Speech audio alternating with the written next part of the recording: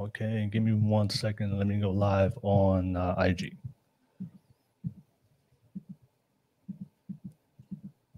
Give me 1 second. Come on, go live. I can hear somebody's heartbeat. There we go. All right. We are live. What's up, everybody? All right. Welcome to another session of the Gov Cloud Podcast Wednesday Hot Topic Show, live out of San Francisco on this beautiful Wednesday night. As you guys can see, we have a full panel of ladies and fellas here tonight. We have another great hot topic for you guys, and we have another great show for you guys planned for tonight. But as always, the people who tune into my live show, if you see value in the content, you guys already know what to do. The best way to support the channel is to smash that like and subscribe button real quick. I see you, Gas Mask, already in the live chat. I appreciate you, Gas Mask, always showing love and support on IG and also on YouTube. Thank you so much. But nevertheless, don't forget, this is a virtual online public show. A lot of you guys reach out to me asking me, how do I join the podcast? I'm not from the Bay. I'm not from California. This is the way to join. Is my Wednesday shows. It's open for you guys to join virtually. So the link is in the description of the YouTube video. So if you're watching this from IG, X, Twitch, or Facebook, come over to YouTube. The link is in the description below on the YouTube video. Click on that link and you'll be able to jump on and be part of the conversation. You guys already know I'm always open to hear from different perspectives. Whether we agree, disagree, but ultimately come together and figure out solutions and stop complaining and whining about the opposite sex. So you guys already know how I roll when it comes to my content. But nevertheless, appreciate you guys. Click on that link. Quick shout out to my sponsor, Global Impact Financial. They are a financial services. If you do need financial services, reach out to them. Global Financial Impact. Her team. Shout out to Savannah. Savannah is the one that is the leader of that company. But if you need help with tax advantage wealth strategies, college funds for your kids, debt management. If you need to learn how to be a family bank, life insurance and living benefits, legacy planning in our culture, and business ownership programs, definitely reach out to Savannah. The link is in the description. Shout out to her. And I also did the podcast with her and her team last Saturday, and the podcast is already up on my page if you definitely want to check out the great conversations we're having with that team about financial services, but also a lot of the things that we experience within the Pacific Islander community. But nevertheless, I appreciate you guys. Thank you so much, Savannah. Shout out to you and to my sponsor. But nevertheless, but that's pretty much all my YouTube stuff. Let's get that live chat popping. I see you, lovely world, on the live chat. Let's get active. Let me know what you guys think about tonight's topic on the live chat.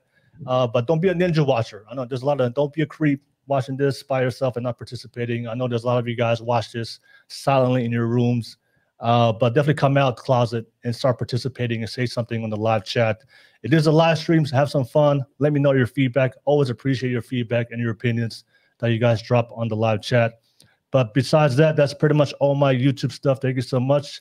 And of course, if you do want us to respond to any questions or topics, drop it through a super chat. I'll be able to put it on the screen.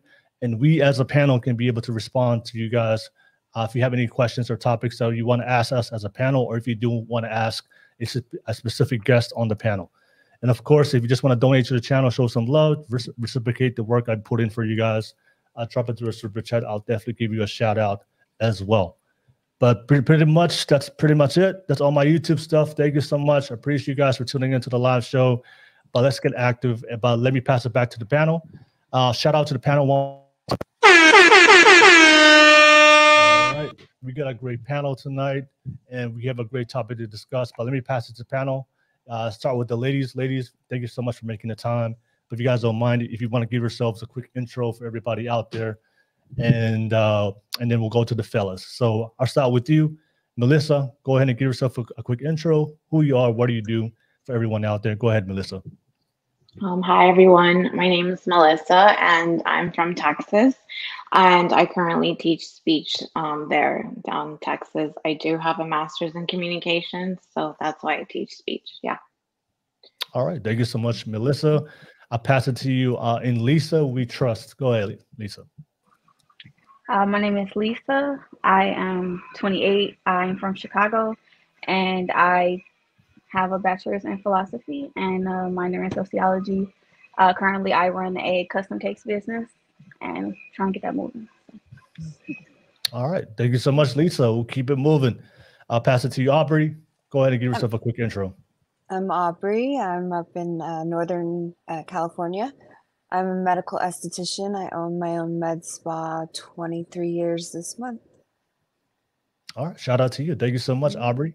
All right. Keep it up. All right. Thank you so much for being a part of tonight's panel. I'll pass it to you, T. T, go ahead and give yourself a quick intro for everyone out there. Hi, everyone. My name is T. I'm from Los Angeles, California. I'm a singer, songwriter, and actress, and I work for a nonprofit for education. All right. Thank you so much, T. Good to have you on tonight's panel. And last but not least, for the ladies, Savannah, go ahead and give yourself a quick intro. Hi, my name's Savannah. I'm 22 years old. I live in Utah, and I just graduated college. I did a degree in applied math and economics, but I also do hair and beauty content. All right. Congrats. Congrats on your graduation. Thank you so much for making the time. I really appreciate you being on tonight's pod. And we'll pass it to the fellas tonight. I'll start with you. Jerk, go ahead and give yourself a quick intro. All right. I'm the Sophisticated Jerk. I'm from Fargo, North Dakota. And I'm a bartista at Starbucks. So I'm a senior procurement executive. I'm from Virginia. All right. All right. Shout out to you, Jerk. Thank you so much. And I'll pass it to you, Manic. Go ahead and give yourself a quick intro. What up, y'all? I'm Manic. I'm the Manic Genius. I go by Manic. I work in acquisitions, and yeah, you'll get to know more about me as the conversation kind of goes. All right. Shout out to you, fellas. Thank you so much for making the time. And let me add one more thing. I'm a master at communication. I don't have any degrees to show it, but absolute master. All right. We'll see tonight. And shout out to Melissa with all the degrees over there. We see that. I know, right? Yeah, Melissa out there killing it. You didn't have to rub it in our face, though.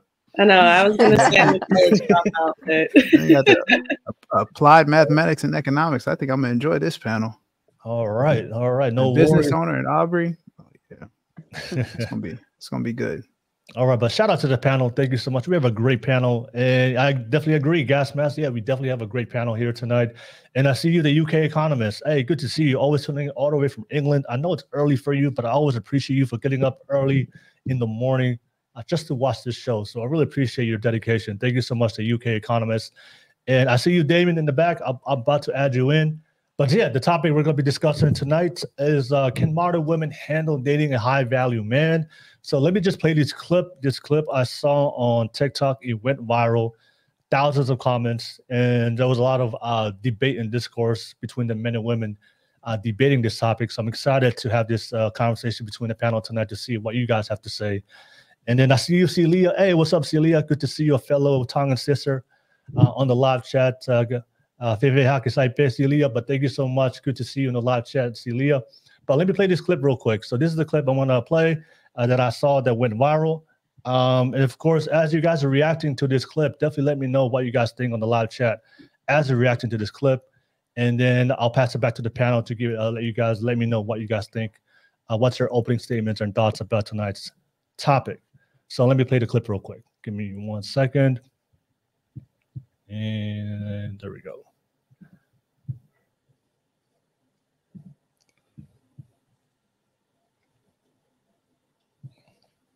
They want to date a high-value man until he starts calling you out for not taking responsibility, before he starts holding you accountable, before he has higher standards for you than you have for yourself. Everyone talks about, oh, date a high-value man. It's so, this is what you do to have to attract a high-value man. But I've never heard anyone talk about actually dating a high-value man takes a totally different kind of woman. It's not for the weak. I have other friends who are dating very loving, very successful, perfectionist, ambitious men, and it is not for the weak.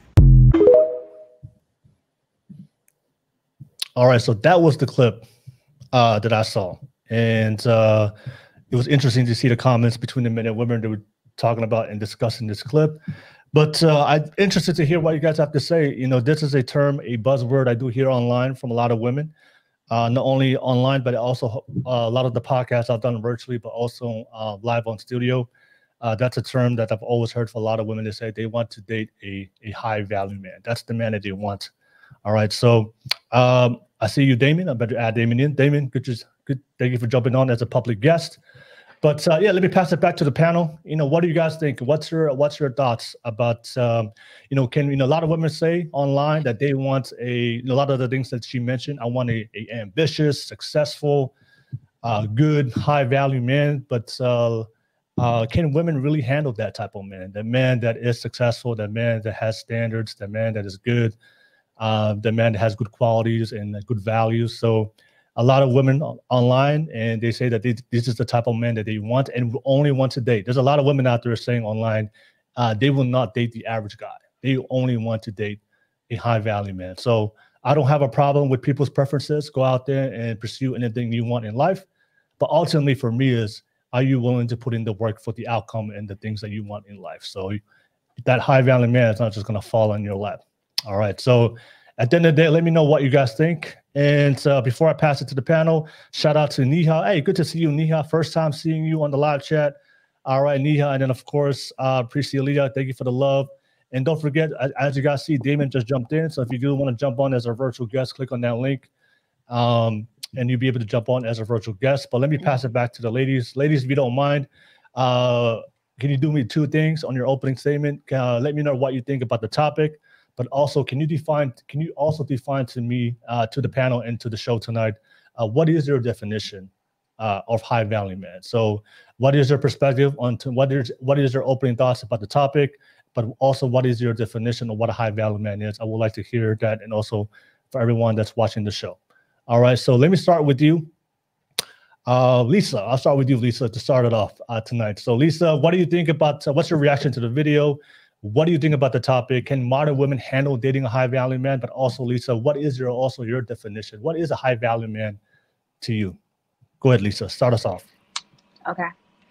So I would say that my definition of a high value man is someone who is financially secure, ambitious, physically attractive, and like emotionally evolved for the average man.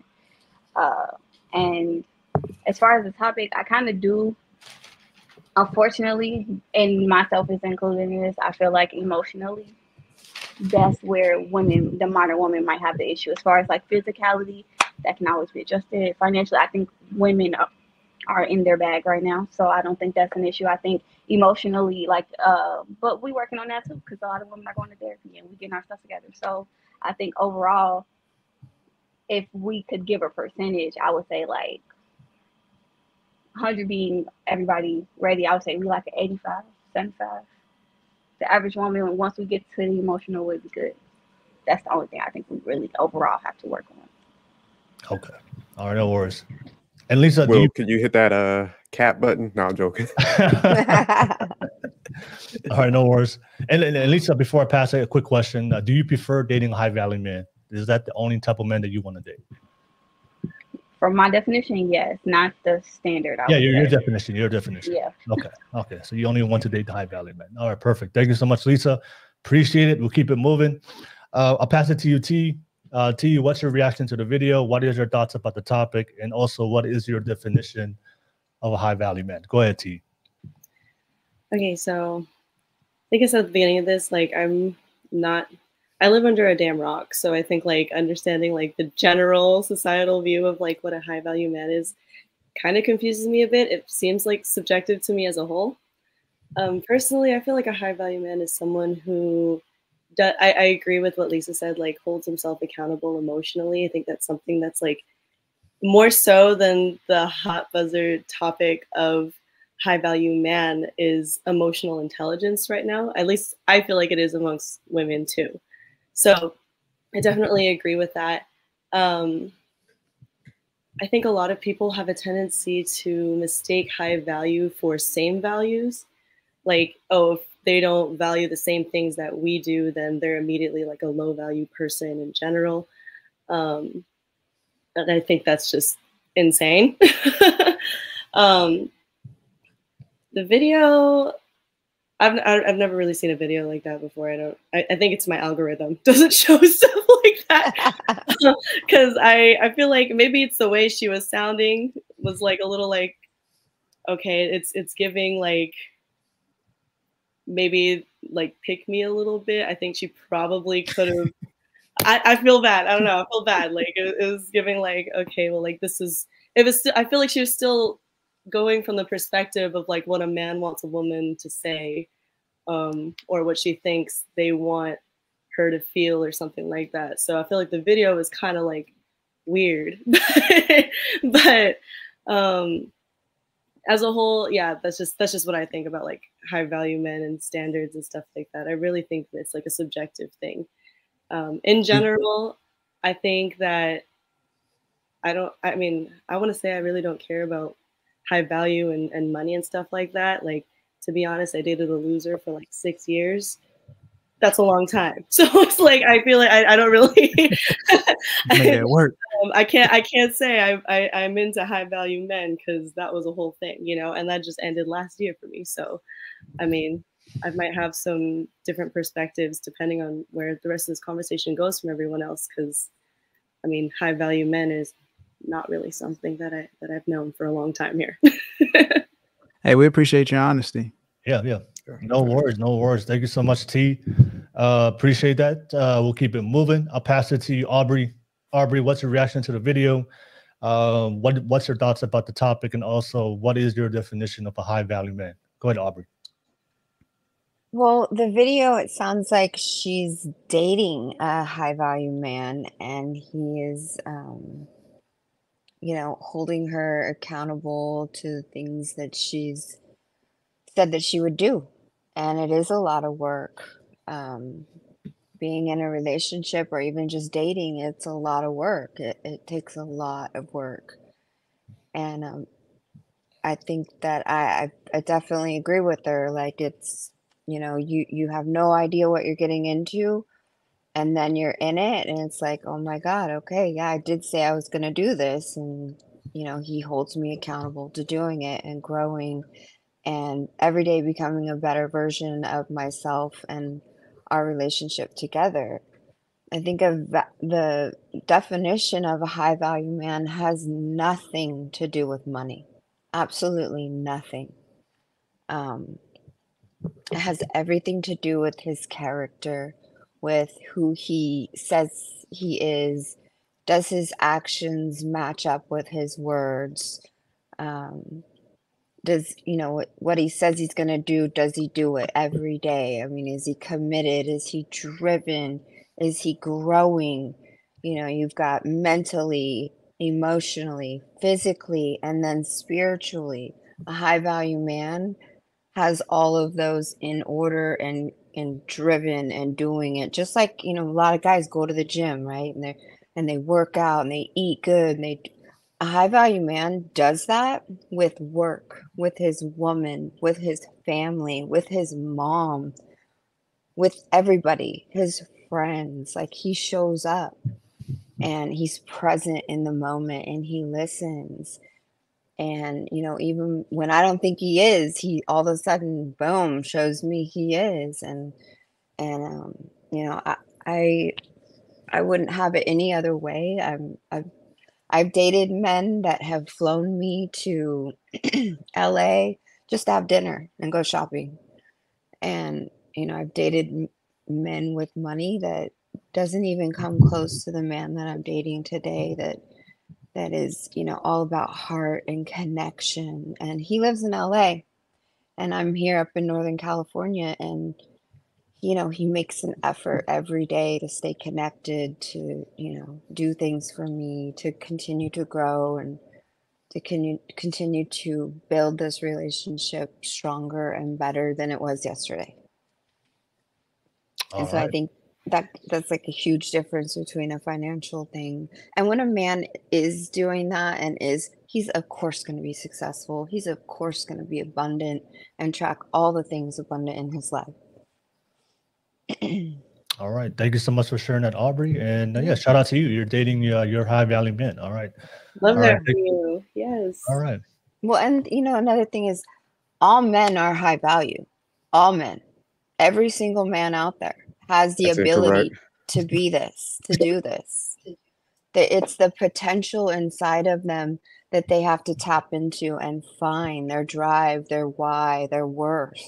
It all comes down to believing in his self, his confidence, and who he is, and his family. And I believe that every single man out there has that inside them, and it's just it takes work to become it and discipline to do it. All right, no worries. All right, thank you so much, Aubrey. Yeah. All right, so appreciate it. Thank you for sharing. And I see Ebele on the live chat. Good to see you, Ebele, on the live chat. I think the first time I've seen you here on the live chat. Zyrax, good to see you. RNTY1, good to see you guys. But let's get that live chat popping. All right, I know there's a lot of ninja watchers watching my show, so definitely come out the closet tonight, man. Come out, participate in the live chat. I love to hear your feedback. All right, come out the closet. Let's have a good show tonight. Gotta say no Diddy after that. No Diddy. Okay, but we'll keep it moving. All right, appreciate you. I'll pass it to you. Oh, yeah, Sahana, go ahead. I'm fired up. I was gonna say I did not like the video. I felt like the girl was giving like major pick me energy, but then also I feel like the things she described is not like it's not only happening with high value men, right? I feel like those should be standard expectations in a relationship. Like I would hope anyone you're dating like holds you accountable, like encourages you to be better and like follows up on your goals. Like that's normal expectations I have like from friendships. So I think saying that these things only happen from like a high value man, I think is really funny. Ironic. I want to see who she's been dating before because I have like my friends check in with me for my goals and we're like, hey, like did you apply to that thing you were saying? Like I think that should be a bare minimum. I also feel like the stereotype of what we have as a high value man, I don't like that word because I think it makes us automatically think that a stereotypical high value man is better. But I think the fact is a lot of women don't want to date high value men. I always felt like I was very driven. I was very motivated. I like love having like 10 things to do at once. Like when I went to college, I was like, I feel like one major isn't enough. I'm going to do two majors and then add a minor. So I always try to date people that were exactly like me, which was like the stereotypical high value man. But then I found for my personality, like it just wasn't compatible. I didn't like it. I don't know. I don't like when someone like knows exactly what they want to do because I already know what I want to do. So for me, I find the person I'm dating, like I think he's amazing. I think he's perfect, but I don't know if he'd fit like the stereotype of like the high value man that a lot of people have in their heads, but it works out better for us. So I think that it's important that a lot of these terms that we hear all the time, it makes us think that someone who has this, this, and this is automatically better. And that's who everyone should go for. And like Aubrey was saying, I think anyone can be a high value man. And I think there's different things that people excel at. So I think it's important that you find someone who's like complimentary of that. Okay, no worries. Well, I'll say something real quick. I know you go into each one. I'll just jump in there real quick. Yeah, every man can be a man of value, but there's a difference between a high value man and a man of value. Everybody can provide value to somebody individually or in a couple or in a relationship, but there are some definitive terms to determine whether or not society sees you as a high value man. Like I said, the people you meet, like I said, he's valuable to you, but there are some qualifiers to, okay, this person is a high value man as judged by society as a whole, not your individual feelings about a person. Yeah, right, I agree. Okay, fair enough. Thank you so much. Thank you for sharing that, Sahana. Appreciate you. And I'll pass it to Melissa. Melissa, go ahead and give your thoughts. What's your reaction to the topic and the video? And then what is your definition of a high value man? Go ahead, Melissa. On the video, it did seem like she was a little bit confused with what she wants. But that's really her issue. I don't know what to say. I don't know her, so I can't really make a specific judgment about the video. And I honestly think high value man, I believe personally, it depends on your definition. And my definition of high value man is, I agree with Aubrey. It's about like qualities, the character traits of a person is more so than the physical traits or the money, like if they have money and so on, or the social status and so, yeah. All right. Thank you so much, Melissa. And then Melissa, would you prefer to date a high value man? Like, just a question. Well, if the high value man aligns with the qualities and characteristics that I'm looking for, then yes. Okay, perfect. All right. Thank you so much, Melissa. Appreciate it.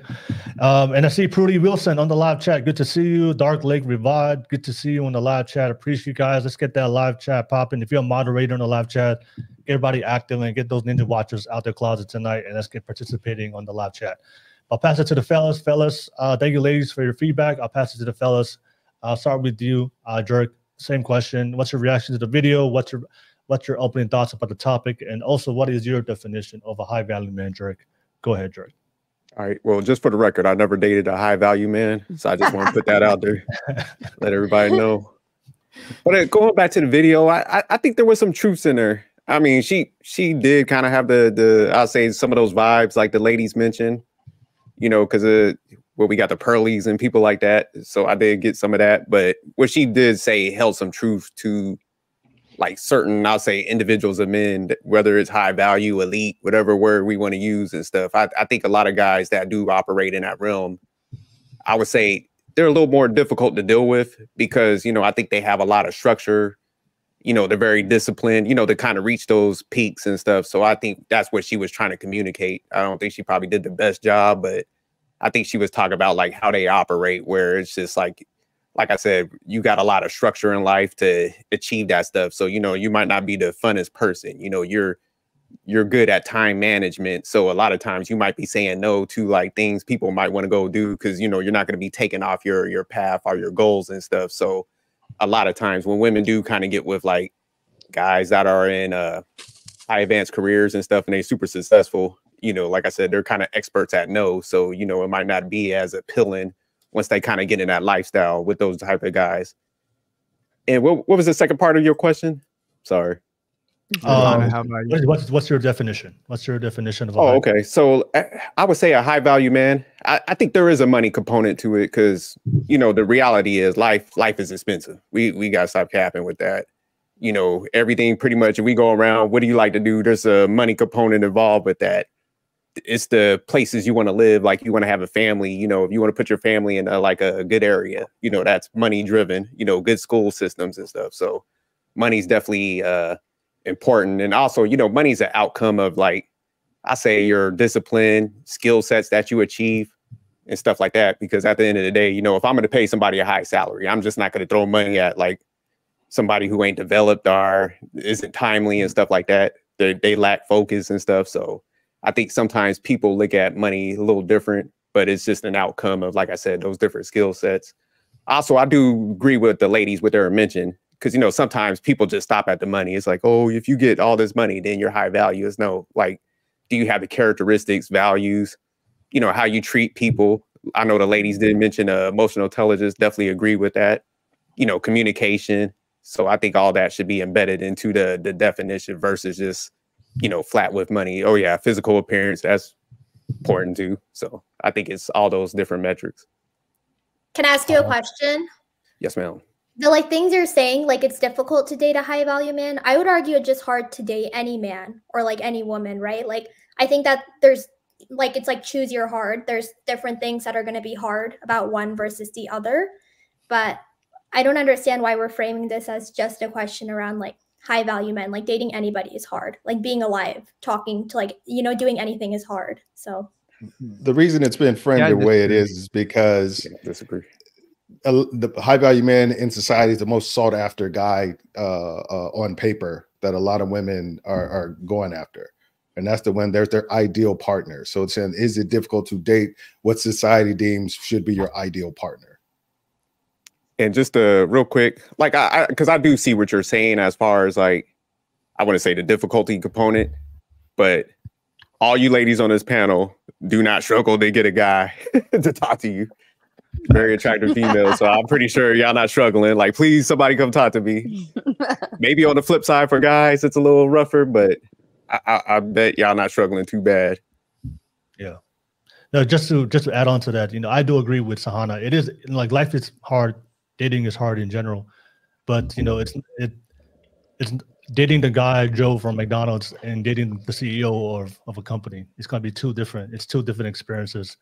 That's what we're talking about. So you do agree that dating is hard, but if you're talking about a certain status and level of caliber of man who has standards and values and principles, it's a different experience if you date two different men with those type of status. So I just want to bring that real quick. And UK economist, I do see your question in the super chat. I'll come back to you and I'll read it to the panel, and then we can respond to it. I'll pass it to you, Manik, and then come to you, Damien, and then we can have an open conversation with the panel. I'll pass it to you, Manik. Manik, what's your reaction to the video? What's your thoughts on the topic? And what is your definition of high value man? So I've seen this video before, and I actually liked it. I think she did an excellent job of like pulling out an element that's not as talked about in the whole YouTube podcast space. And it's a point that Aubrey kind of mentioned and brought up as far as what did she say? Yeah, I mean the video clip. Yeah, I like to take a lot of notes. But there's just so much to break down. I'm just trying to struggle where to start. I think at the end of the day, I don't think dating is hard. I think that's super easy. But finding somebody that's going to meet all your metrics, yeah, that can be difficult. But if you have open communication, things really aren't hard if you talk about it and, be 100% or as authentic as you can from the very start. It kind of protects you from, wasting your time and spending years doing nothing. But I liked what I was saying Aubrey pulled out was that it looks like she's coming from a stance of not getting a high value man and then getting a high value man and then coming to this realization like, wait, this shit is harder than I anticipated. I thought it was going to be this archetype that I pictured in my mind. I wanted this so bad that this guy was going to have money. He was going to be like successful. He was going to be handsome. He was going to be in shape. And I think that she finally got that. And she realized in order for a man to be all those things that women are sought after, it takes work and it takes discipline and it takes consistency. So to the jerk's point, high value men are masters of saying no. So that can be difficult for a woman who's used to dating guys who are lower value, who will just kind of do whatever they say and like will fall over, at their beck and call. The type of guys who drop rose petals on the floor for them. It feels nice, but over time, if a guy is so focused on you, how can he be focused on the vision that he has for himself and the vision that he has for that family? So I think you can kind of see that in the passion in which the woman's speaking, that, she's coming to that realization like, damn, this shit is not all that it's cracked up to be, because this guy not only has standards and a routine for himself, but he expects me to be held accountable to that same standard and levels to some degree. And I don't think she was prepared for that. So all right, that's what I think about the video. As far as the definition of high value, I won't go into all the details, but I loved how all the women kind of focused on the more intangible things that you don't really hear in this YouTube space. So often it's focused on the money and the financial component, which is important. But to the women on this panel, they talked about emotional intelligence. They talked about being in shape. They talked about attitude. They talked about relationships, and just having like almost like a positive and pleasant aura about that person. And that's what makes somebody high value. So I do agree with that, but I just want to add that to the jerk's point, finances are a big portion of that, because if somebody's dedicated and has a vision, eventually, and if they stay consistent towards it, things are going to, money oftentimes is an outcome of like work ethic. It's not the best indicator because, obviously some people are just born with silver spoons. But in order to generate money and, utilize the resource, it does take a level of discipline. So, everything that everybody said essentially, and I'm just reiterating that the finances are a component of that. All right, Manic, appreciate it. Thank you so much. Thank you for sharing, and I'll pass it to you, Damien. Thank you for jumping on as a public guest. But yeah, what's your reaction to the video, your thoughts on the topic, and what is your definition of a high value man? After Damien, we'll respond to the super chat, and then we can come back to the panel. We get to respond to each other's opening statements. But go ahead, Damien. All right, y'all ready for this love fest to end? No, I'm just joking. I'm just joking. I'm kidding. No, first I want to just address her video, or her the video with.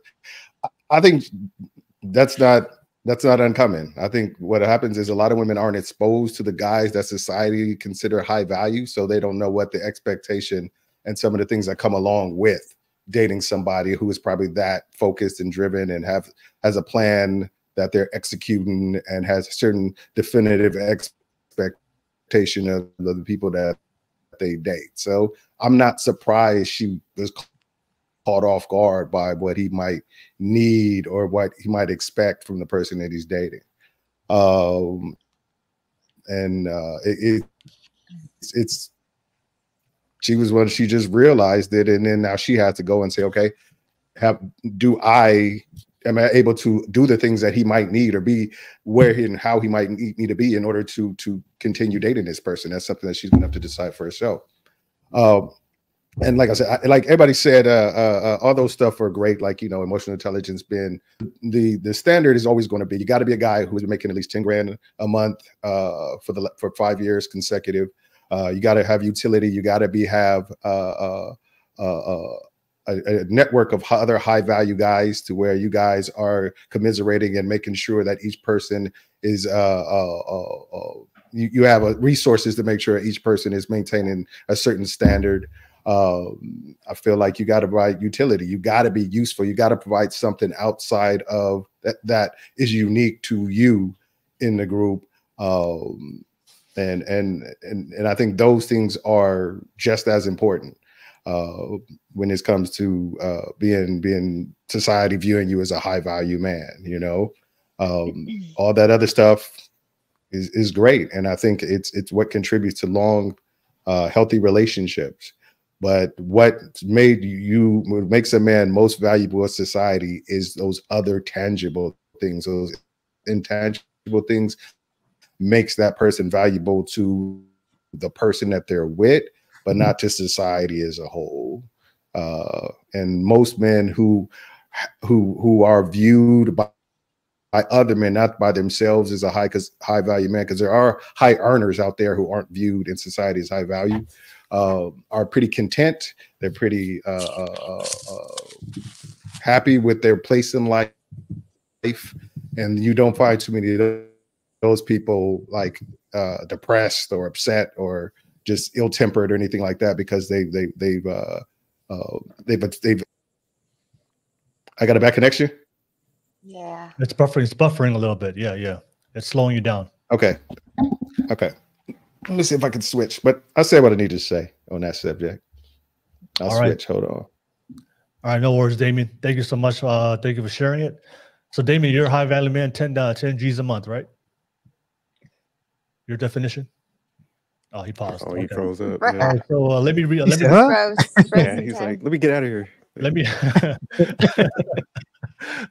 let me read some super chats real quick. Appreciate the panel. All right. Thank you so much, Jerk.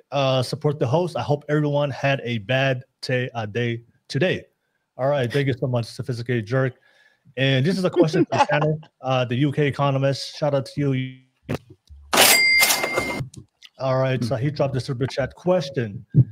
Many high-value men marry women from the same social class and from similar elite schools. So are you prepared to compete for this man to show him you are a better option? Ladies, you want to respond real quick to that question? I don't compete. Aubrey doesn't compete. It's feeling like probably none of us compete. Not because it's like compete for what? What are we competing for? $10? Right. Not the high value man. No, you attract him. A Yeah. woman attracts a high value man by being in her feminine essence and being vulnerable and authentic. If she's not, then she's gonna attract a fake Okay. high value Like man, I the said one with all earlier, the money and no backbone. right. Like I said earlier, it's like there's a difference between standards and value. And I feel like that's just something that people kind of look over.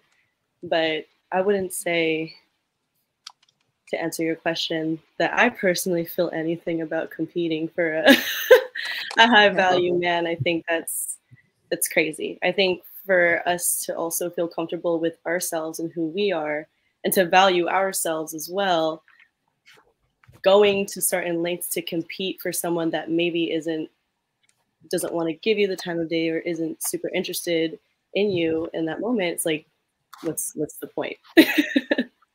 Okay. All right, Melissa, Lisa, Savannah, did you guys want to add on or respond to that question? I think it's sorry. I think it's unfair to view dating as competition if you're looking for a genuine, authentic, honest connection with someone. That's my thing.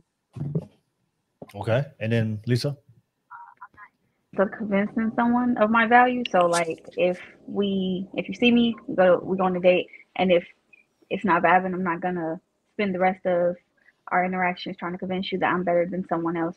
That's just like ridiculous. If you don't see it, then you don't see it. That's okay. Somebody else will.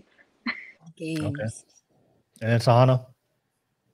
I kind of want to hear what the guys have to say first. I think maybe compete is the wrong word, but I think if we're like being realistic, like everybody has options, and then like as women, there's certain things that men do. I wouldn't call it like a competition, but I think there's certain things men do to stand out, and I think as women we have to do the same thing. I think it's not an intentional.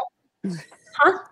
Thank you. No, I don't think it's intentional. Like I never date a guy and like I'm trying to like beat like all his other Tinder matches or whatever, but I think like you have to be realistic and know that like if you're not holding yourself to certain standards, or like if you're constantly ghosting him for like 2 weeks at a time, like you're probably losing the competition. Okay, fair enough. Thank you so much. You're over. Savannah, drop your cash app. We putting you on the guy's payroll tonight. It's funny, like women like say that a lot, like, oh, I don't feel like needing to compete. Oh, I would never compete. Oh, you do. What happens is, that's right. If you go into a bar or you go into a party with somebody, you don't go wearing sweats and a t-shirt or the same way you look 90% of the time. You get to you dial yourself up to that 10% of the time where you're looking phenomenal to go out there and to be in the public eye, because you know that there's the possibility that you want to stand out. You want to put your best foot forward. I don't understand why that's a bad thing. It's making it seem like I think people, like you said, Sana, people have a misconception that it's like, okay, I'm going to line up you. It's like The Bachelor, where it's just like one guy sitting there handing out roses. Like, okay, you get a rose or you get a rose. I don't think it's that. It's just you're competing with all the other women who might be attracted to that guy at the same time. I think the issue is the word competition that they're getting hung up on, because I think the word competition in and of itself implies a possibility of losing, and no woman wants to lose. Now I know you're probably gonna hear it from someone else here, but and I'm not gonna say this for like every woman, right? But not every woman dresses up with that intention.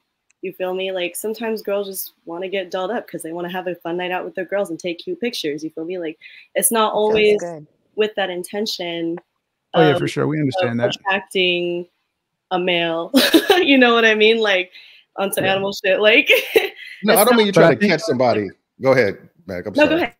I was just gonna say, I think when I thought about the scenario in competition, I envisioned like all the women on the panel that are single getting an invitation to an event, upper echelon, where, there's single men, and these are all high value men from every definition that everybody added, including the financial component. So if you are in a room and there's other single men and other single women, trying to match up, as soon as you get there, you're going to be looking around like, okay, which of these guys am I interested in? And, you start talking to them. If you see that guy that you really want, there's probably other women that really want that guy too, who just kind of stands out above the rest. So at that moment, it is a competition. Now, you can sit up here and be cute and say, oh no, that guy's going to come to me. And if it doesn't work, and I mean, some women do take that approach, and those are the ones that kind of get left to the side, because the women who are like more forthcoming and like understand and recognize the game, you know, they kind of hone in and, you know, do what they need to do to attract that man to look their way. And when we use the word competition, because like you guys are saying, like, man, we ain't gonna be out here like elbowing people and it's not, you know, conniving. I think it's more of like an indirect competition, like everybody's mentioning, where it's just like, you know, you gotta. I like what Savannah was saying, where it's just like you got to put yourself in a position where you're attractive, whether it's your personality, you know, how you're hitting the gym, you're doing certain things. So I mean, that's some of the competition element.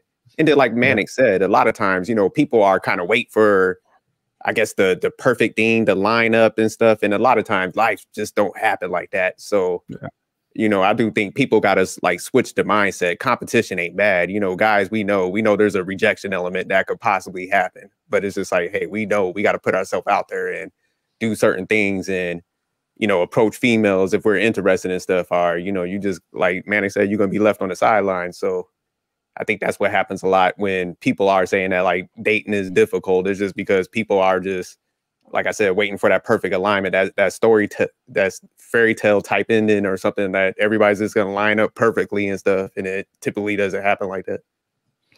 And women, and I think women know that there's competition, even women who say, I don't want to compete or anything like that. If you walk into, just like Manic was saying, you walk into a function and there's a guy you found attractive, but you walk into that function and he's talking to another woman, you know it's competition because it makes you upset. It bothers you because you know that, dang, there's my chance. Or maybe I'm missing my chance or what have you. I'm not saying you go on like, just like Jerk said, nobody's going to elbow nobody and, you know, headbutt nobody. I'm just saying, you're not getting physical, but you know that part of your brain that's thinking, damn, you know, that might be my opportunity to talk to this guy that I find interesting, that I'm interested in. That's your competitive spirit kicking in. That as soon as that chick walks away to go to the bathroom, you see, this is my opportunity. Let me go in there. It may incentivize you to do more and go and start talking to him like, hey, Steve, how's it going? Blah, blah, blah, to try to put it yourself in the pole position. And that's just true. If I'm wrong, you guys can correct me, but I don't think I'm wrong. Well, I don't think I'd put, you know, words in women's mouths. Like, you know, I mean. Hence the correct me if I'm wrong. Yeah, like maybe speak from experience. And, you know, if you're a woman, then absolutely I could hear you. But I've slept with 200 women. I know how. I got an idea. I got 3 sisters. I got 3 sisters, and I've been married for 16 years. Let me tell you something. I know a little bit about women. It's a trigger response. And I got a daughter. It's a trigger response to her insecurities.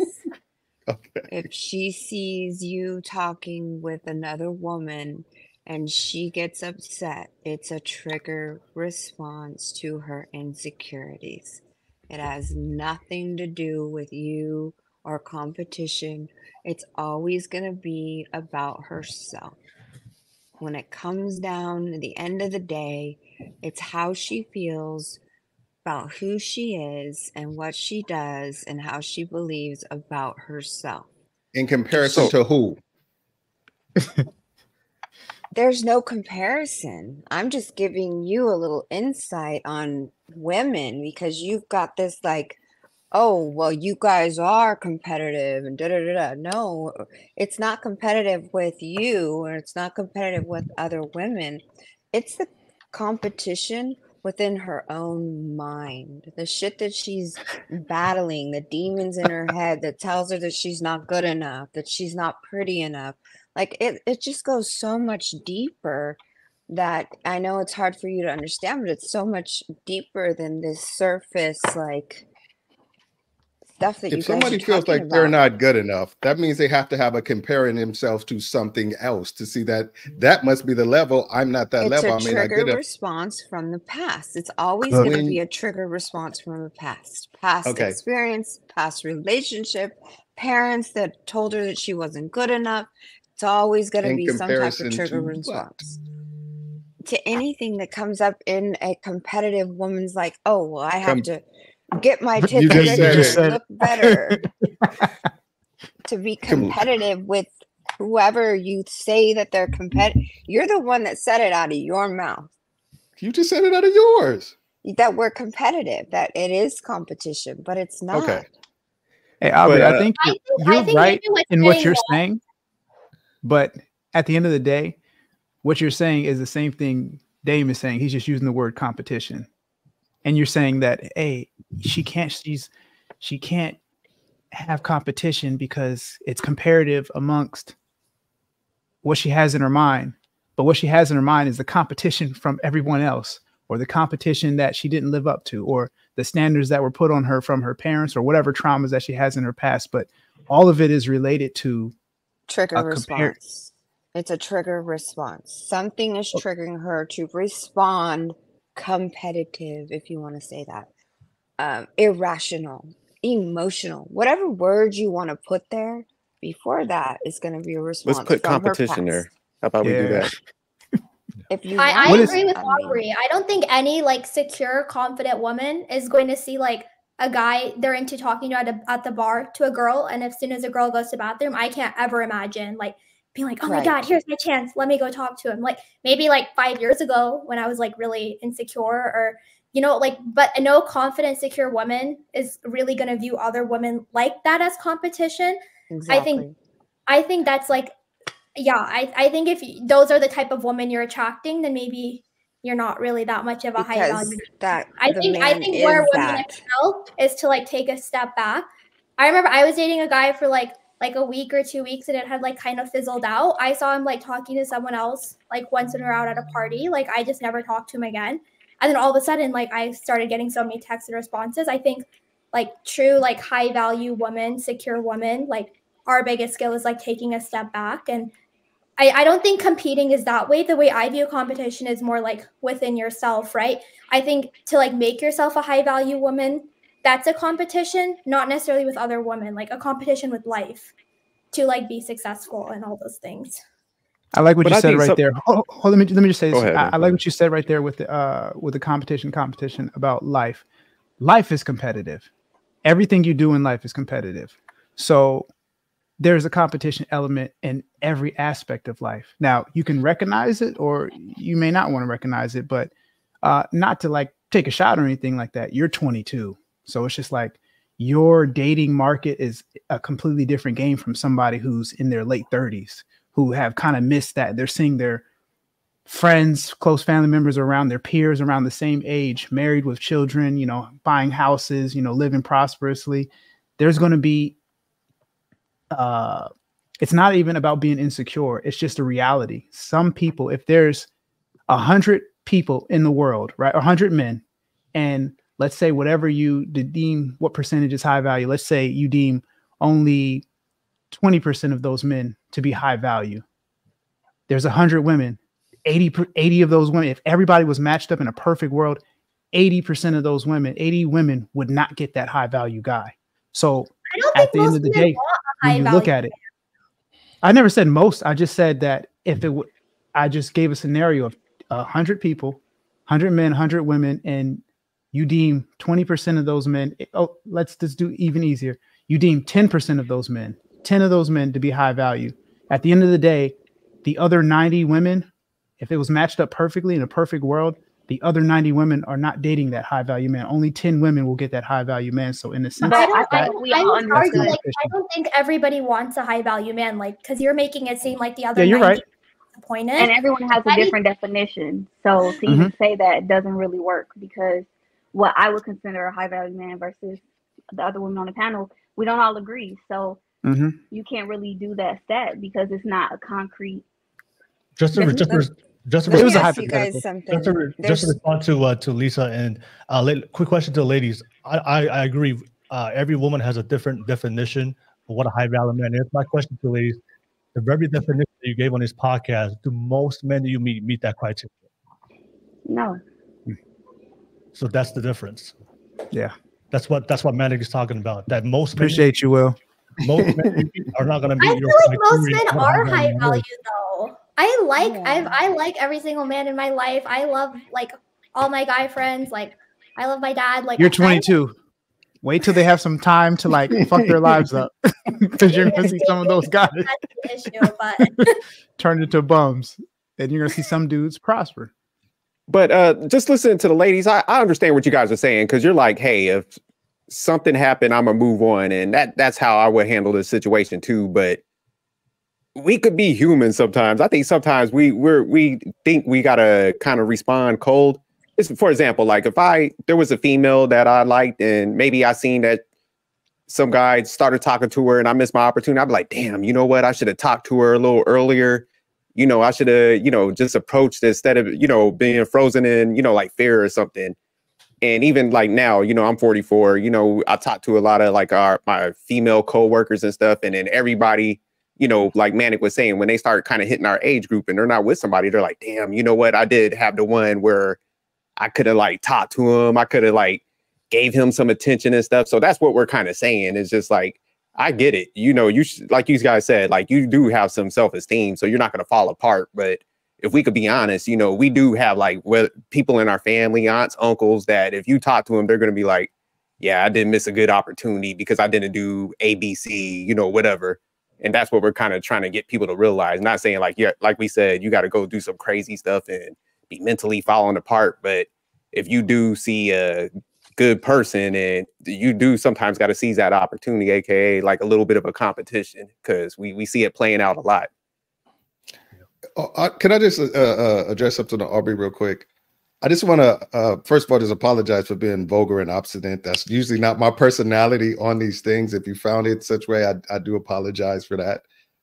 It's just you not a woman thing, so you don't understand thing is just something that I've heard in these spaces a lot, and I think it's just an unfair thing to say to a man, where you're not a woman, you understand.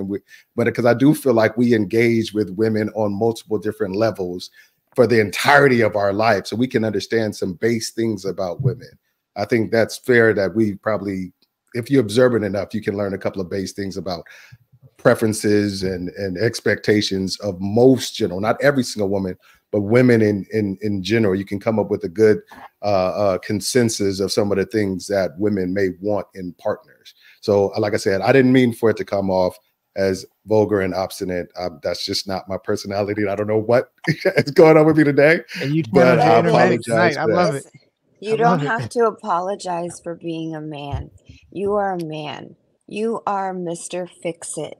You want to fix and create and make solutions and, just drive the bus, right? You just want to drive the bus, and that's what you're doing.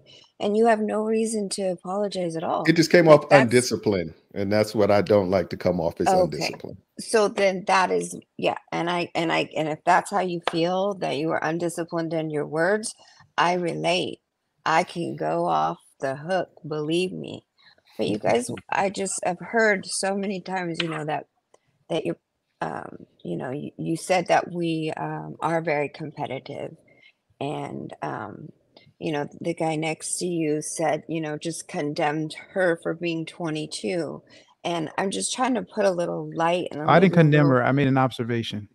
Right, but it felt very condemning. Like I felt bad for her. Like somebody that is 22 could have more life experience than somebody that's 80.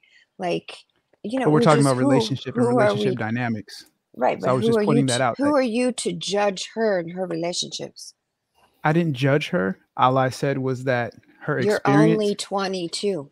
You're only a man. That's an observation. That's actually a fact. But there was a connotation to it that was judgmental. It was judgmental, but it's okay. I mean, I get it. No, it's a fact. She's 22, and as far as relationship experience, well, in the same argument, though, like I think all she's saying is you're only a man the same way, right? Like these are facts, these are observations. Exactly. As much as we don't have a problem with being a man. Right. No, We had a I- problem with and- the lack of experience you were trying to place on Dame because he is only a man. There's a difference. no, but If I that never went over said, your I head, didn't say that he is rewind the only a tape, man. watch it again. I was saying that he is putting words like he's saying, but you guys are competitive. And Well, I do agree when that. and I would have to disagree with you, because when a woman is in her feminine essence and she's living her life free flowing, there is no need for competition. And you did say that life is competitive for all of us. And I'm just here to say that that's not the case for me. Like, I don't have to go out there and compete to the world. That for me, it's more of like an energy. If I fall back into my energy and not trip and not be all up in my head, and I lay back and like just chill, everything comes to me. I am successful. I do attract the right things. Life just flows freely and easily. And I just wanted to point out to you guys, it's such a big difference between men and their role and what they do, and women and how we get to just be. And it's so much easier for us, and it's so much harder for men in this day and era to Right. just be. You get to It's just harder, and it's be easy because seen. a lot of times men make the situation comfortable enough for women to be that way. A lot of times they Exactly. make. Yes. Thank you. Yeah. But Absolutely. real quick, Aubrey, what you kind of just like mentioned, the stuff that you do to like separate yourself, that's what we're trying to capture, because it sounds like you do a lot of positive stuff with yourself, like you said, and that attracts a lot of stuff. So that's what we're kind of trying to capture. We're not saying like we said, that's the competition element that we're just trying to frame what you kind of do yourself. So that's why you are having like great results, because, you know, you do have a understanding about yourself that draws people in. So I just wanted to point that out. Well, I think number one is getting rid of that word competitive, but you men need that. You strive on that. You guys are like warriors, and you got to go out there. The world was built on it. Right. So, I mean, I hear you and I get it. And, you know, I'm just here to support in any way that I can help. I believe that there's two different types of, what do they call it? High value men. And there's the high value man who knows it, and there's the high value man who doesn't know it. Who do you think is more attractive to a woman? The one who knows it. Yeah, the one. The one who doesn't know it, because he's humble. Because he's a sucker. Because they can take advantage of him. Hell yeah. Come on, fellas. He's gonna be making it rain out there. Yeah. That's like everybody, just like in transparency, every guy loves the hot girl who doesn't know she's hot. Yeah, that's the same thing. I want to say, Aubrey, I'm more attracted to a high value man that doesn't think he is, that strives to be it, but doesn't think he's there yet. And I see it. Aubrey, based on the things that you're saying, it's clear that you have an abundance mindset, because you clearly stated like, hey, if things don't happen exactly the way that I think, I don't worry about it, because, you know, through my life experience, everything has been manifested to go exactly the way it needs to go. And, you know, you're a business owner, and I believe you're a successful business owner. So I know you can grasp this concept when it comes to competition. If a medical esthetician, you know, shop opens directly across the street from you, I'm sure you're not going to, you know, I'm sure you're not going to like girls, the whole salon moved right across the street because they wanted to be me. They wanted to go and run their own business and be me and be successful. And you know what I said? Congratulations. Good for you. Go do it. I support you. I'm not going to hold you back. Go try to be me. Go try to do it. Yeah. Half of them are closed. I think there's two still open. And that's the thing. You can't imitate somebody, especially when you're moving in your authentic nature. And I think you are moving in your authentic. I haven't heard anything that you said that's not authentic the way you feel, and it's not consistent with the way you feel. And I think we're literally saying the same thing, but we're putting the nuance of competition on it. And it may be a trigger word, and that's why we're not. What's that? The man spin on it. I love it. It's but I think we're ultimately saying the same thing. And that's why I view life as a competition. I view everything is a competition, and not to say that sometimes the competition is yourself. You're trying to be better than the version that you were before. Like I paint in my free time.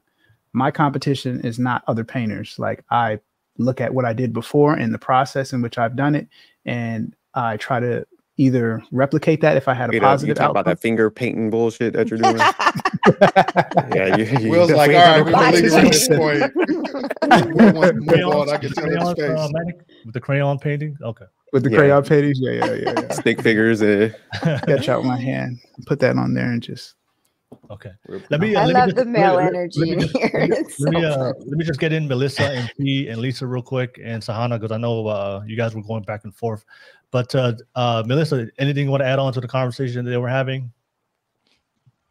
I just feel like from the male perspective, I think they will always see dating as competition. And from a female perspective, as a woman, we don't see it like that.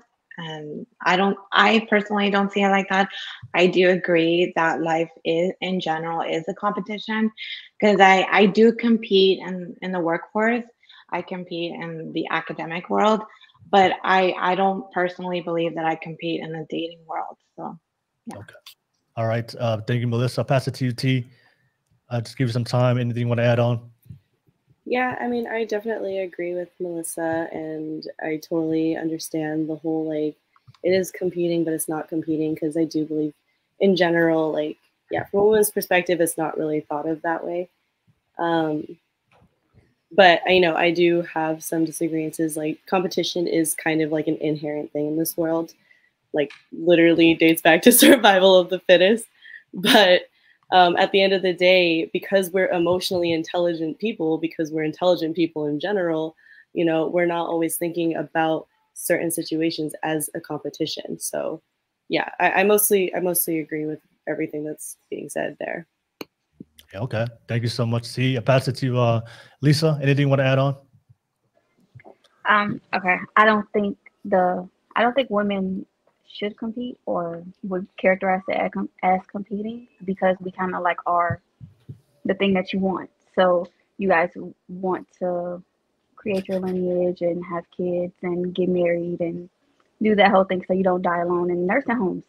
So with that being the case, I just think realistically, women competing is like competing to be of use to someone. Like, if I'm the thing that you want, that doesn't make sense. Like, I'm not gonna parade myself around and show you all of my attributes. Well, I guess all of my little niches. It just is. Like, I'm here. If you see value in me, then you compete for me. It's not going to be the other way around, because you need to show me that you deserve my wound. You deserve me to be your wife. You need to show me that, not me show you that because I have something that you already want. Weird. Okay, fair enough. Let me just pass it to Sahana. And I gotta make sure everybody get their time. Sahana, thank you so much, Lisa. Sahana, anything you wanted to add on? No, I feel like I got my opinion in there. I'm just curious of the guys, like, would you guys call yourselves high value men, and like what type of woman are you interested in dating? Like, is it a high value woman? Okay, let me ask you, Lisa, and then I ask you your question. I agree with you for the most part, because women do the choosing in the whole what you call men choose women choose men. It's not the other way around. Men can try to approach them and stuff like that, but if you're not choosing them, they don't get chose. That's the way it is. But what we're talking about is that 10 to 20% of men that have the majority of the attributes most women find desirable: attractiveness, they have competency, they're smart, they have money, all these things, that those baseline things, women will compete with other women for that top 20% of men. That's what they're willing to do. That's why women are willing to be side chicks, why women are willing to be one of many women that a guy is dating, and they'll take part-time attention from a really top-tier guy than full-time attention from like a lower-tier guy in society. That's what we're talking about. Women really will compete for the top 10. Women are competing for Drake.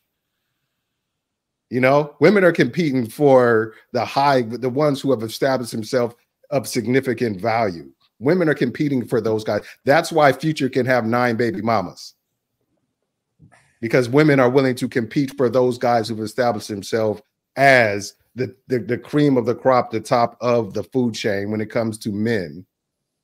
So that's what we're talking about.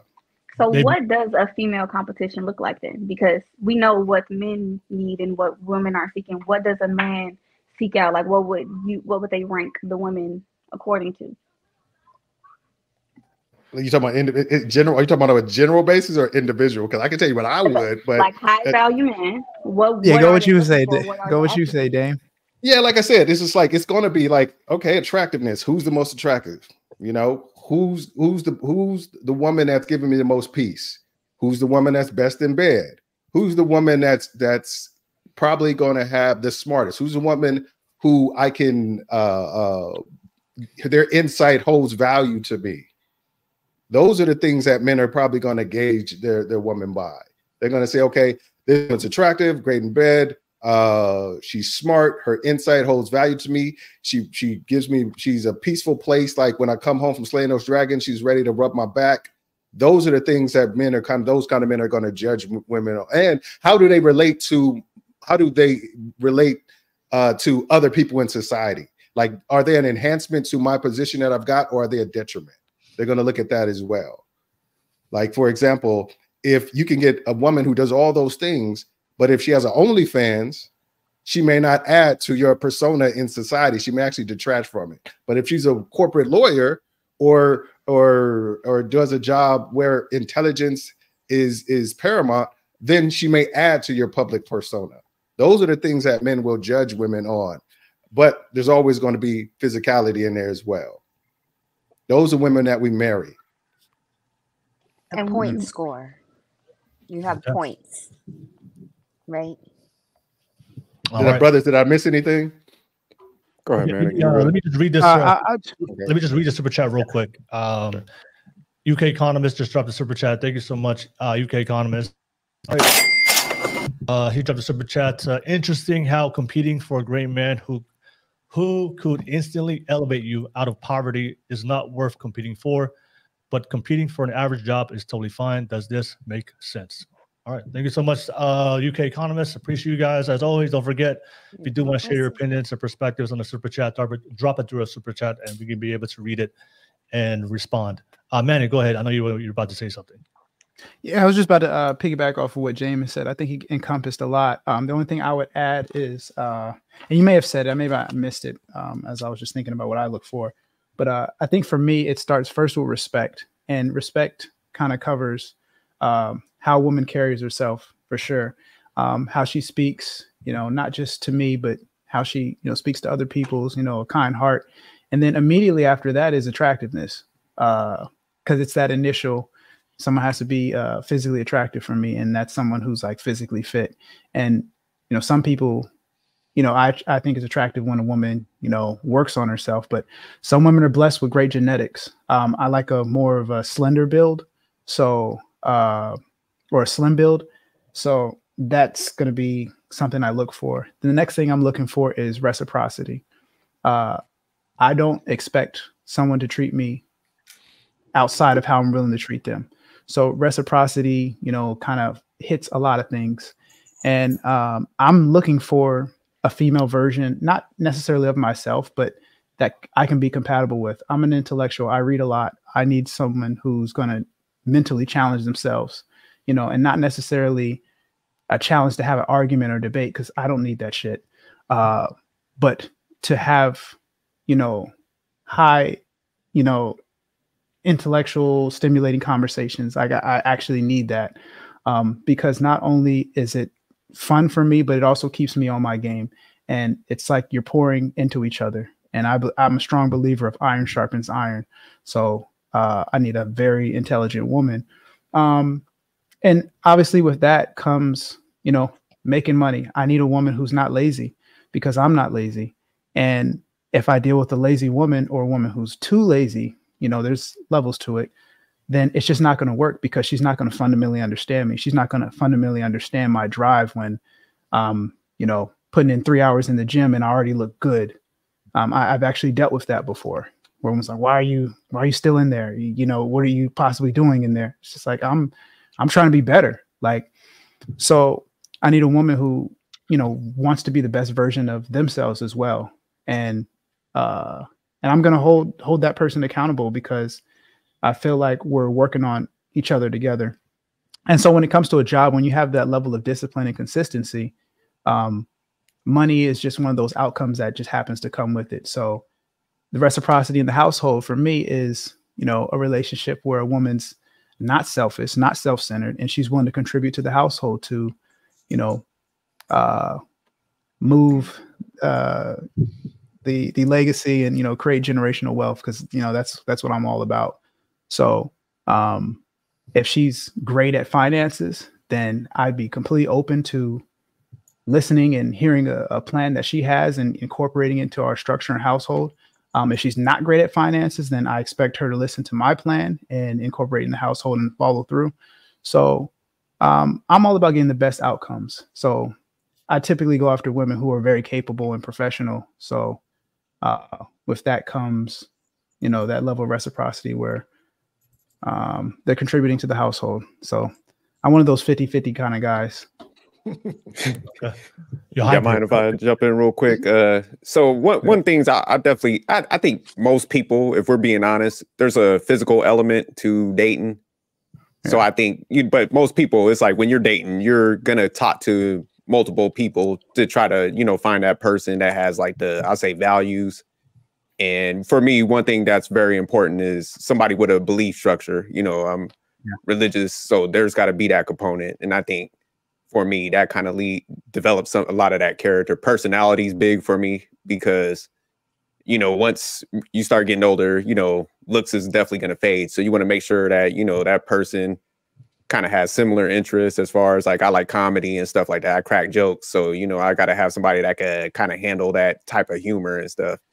And then like what Manic and Damien said, you know, somebody that's very intelligent, that's very important to me. You know, my wife, she's an executive. And I know some guys kind of, you know, and you hear online, they run from that. But, you know, I do like a female that can go and get it in, like Manic was saying, that, you know, puts the household first and stuff. So I would say those are the most important, I'll say, characteristics and attributes that I look for.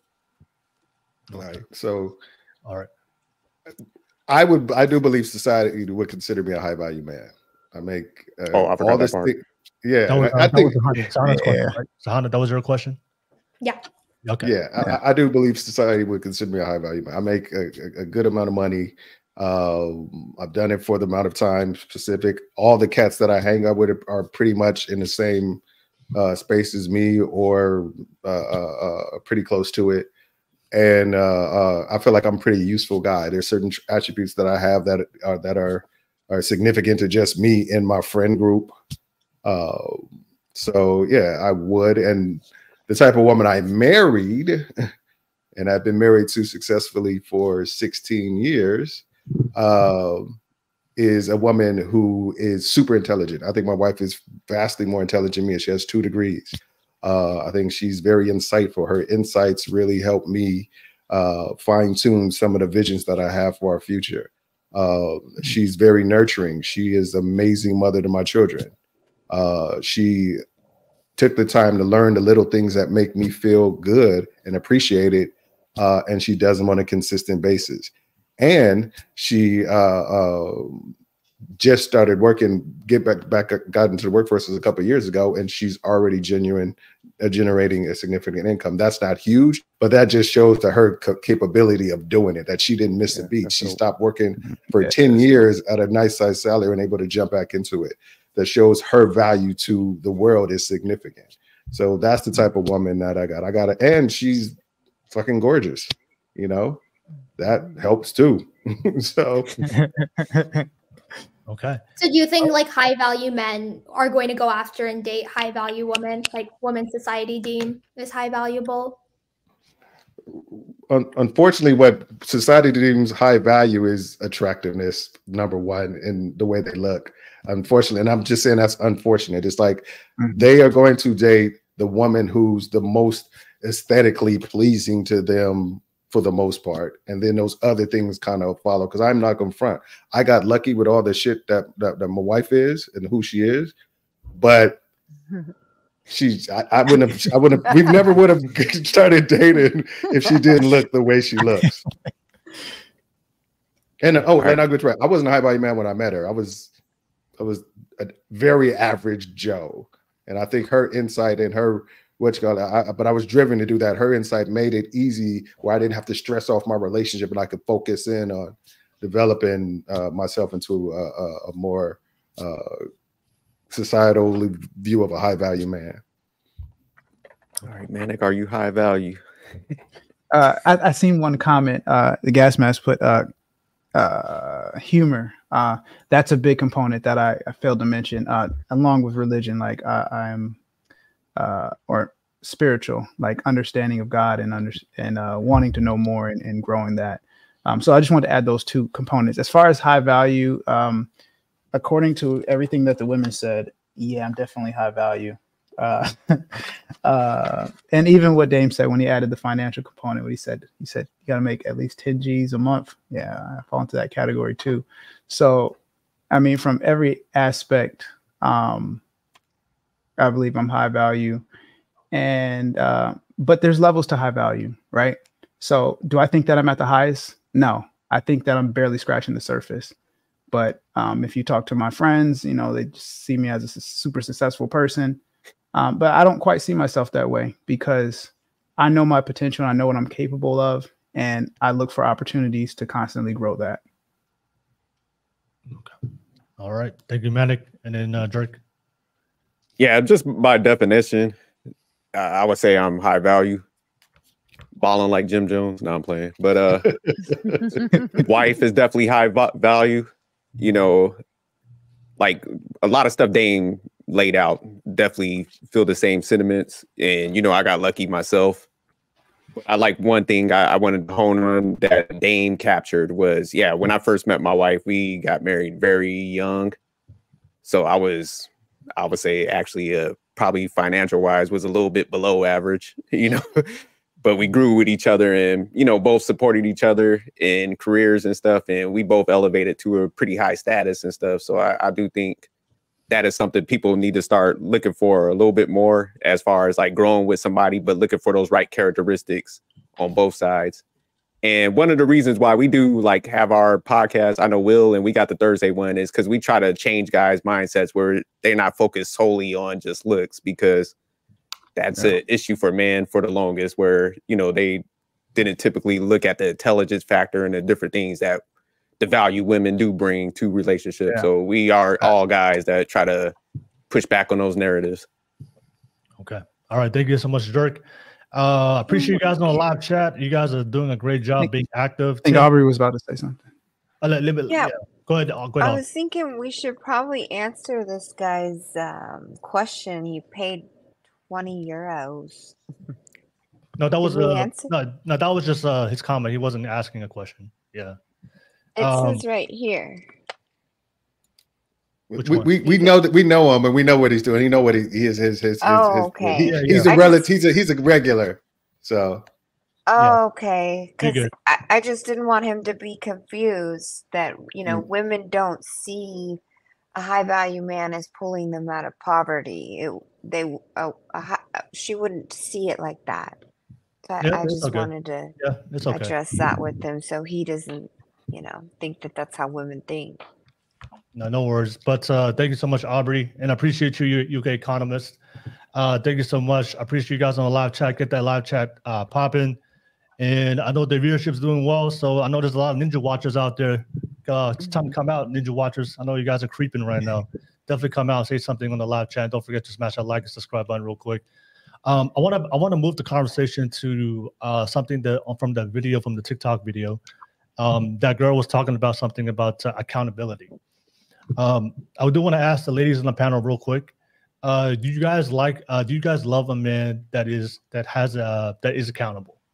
That's one of his core main principles and values that he holds himself to. That he's very accountable, not only to himself, but he's also accountable to you in the relationship. Do you guys like a man with accountability? Yes or no? Yes, Yes. it makes a woman feel safe when a man is accountable and responsible for Okay. not Correct. only his actions but the relationship as well. Okay. So I do want to pass. So I think so a lot of you guys said that the definitions of a high value man, but usually when you talk about men who are very high value, men who are moving in their purpose, successful, good morals and values, these guys are accountable, because you have to be accountable to a high degree in order to achieve the outcomes and the things that you guys just mentioned. All right. So what a lot of women find it hard is, if you want that type of man, if you do want a high value man, based on the definition you mentioned, but you also want a man that's really extremely accountable, he is going to check you. He is going to let you know when you are not moving correctly, or if you are behaving incorrectly or inappropriately, that's not benefiting the relationship. So I think a lot of women are finding hard that, especially if they are not attracting high value men. And I think T brought it up a point where sometimes there's a lot of women out there who are dating guys who are not good men or losers. These types of men are not the type of men that's going to check you. So they'll just conform to you, or they'll just give you everything you want. And so if the men that you've been dating has always been just giving you everything you want and never been checking you, it's going to be really extremely hard for you to adjust to a man, to say no to you and to tell you, hey, you are wrong, or hey, this is wrong, this is incorrect, you need to change this behavior. So my question to you ladies, what's your thoughts on that? And my question is, if you do want accountable men, are you accountable yourself? Is it easy for you to be accountable when you are making mistakes, and also be coachable to allow a man to coach you and to be direct with you and communicate with you when you are not moving in the right way, or you are doing things that doesn't benefit the relationship, or doing things that crossing his boundaries, or disrespectful? Are you open with the mindset for him to address that? And what is your thought process and your perspective on that? Because a lot of women would say, I want a good man. I want a man with standards and values. I want a man that's accountable. But men with standards and values will hold you to that standard, will hold you to that value, right? Will hold you to the things that's going to benefit the relationship. And if you can't just act, and I think one of the things I do see online is women want a high value man, a good man, but they want to act however they want to act. They want to have an attitude, however they want to, whatever, they just want to do whatever they want to do. But they find themselves, if you are with men who don't have standards, they'll let you do whatever you want to do. But if you go with a man that has standards, that has values, he's going to hold you to those standards and values. And that's also going to entail that he is going to address you when you're not living up to the standards and the values that he believes that not only for him, but for the relationship. So I'll pass it to you guys. What's your thoughts on that? I'll start with you, Melissa. Accountability is important. That's something you guys all mentioned. Are you very accountable, and are you very open to be coached and to be addressed by a man when you are not meeting the expectations and the standards of the relationship that you guys both agreed upon? I would love to have that. I would love to have a man to set me accountable. Like, I'm actually in relationships and past relationships, I'm the one that has to do that for the man. I have to set them accountable, have to set them straight. And then obviously they get tired of it because I don't know, like, I guess they're not in the same level that I want them to be, but I have yet found a man that's been able to do that for me. And I'll be appreciated, and I'll have an open mind, and I would like to grow with that person as well. Yeah. Okay. So you've never dated a guy that had that quality. Okay. All right. Thank you so much, Melissa. Thank you for responding. I'll pass it to you, T. T, do you want a man that's accountable? Are you open for that man to approach you and communicate with you and address you and hold you accountable? Yeah, I mean, I think we all want a person who's going to be held accountable and who can hold you accountable. I think it gets down to like the way they're holding you accountable, because it could sound scary for people. Like, holding you accountable could sound like a tough conversation or communication that needs to happen. And, not everyone takes those things in a positive way, because a lot of the time, men and women, like, it's difficult to hold each other accountable for things. I will say that, like, there's like, it's a bit dicey sometimes because like there are men who see themselves as high value. And when they find a woman that matches some of those qualities and wants to hold them accountable for, you know, things that they think they should be doing, it's kind of like walking a fine line between holding them accountable and manipulating them into being what they think that they want. And so I think there's, you know, somewhat of a discussion that can happen there about just what expectations versus reality versus what you want versus what she wants, and whether or not that's like just the standard you're living, or if you're just not dating the person that you want to be with. Okay. And then have you ever dated a man that was able to address you and hold you accountable in a good way, not a bad way, but in a good way? Yeah. The current person I'm dating right now, he's super wonderful with sitting me down and being like, I think that you're just going about this the wrong way, and actually having like a face-to-face conversation without being like, hey, you're absolutely wrong and you need to change this about yourself. I think oftentimes in like frustrations, or maybe even like there's also like men have gone through trauma too, like their response to something they're not liking in a woman, it can often be met with just like resentment and like hatred and like just really like frustrated tones. And obviously like those things, those types of conversations which end up turning into arguments aren't really conducive to growing individually or together. Okay. All right. Fair enough. Thank you so much for sharing that, T. I'll pass it to you, Savannah. You know, accountability is an important principle in the man you guys all mentioned. And are you open to being held accountable with that type of man and to addressing you when things don't go well?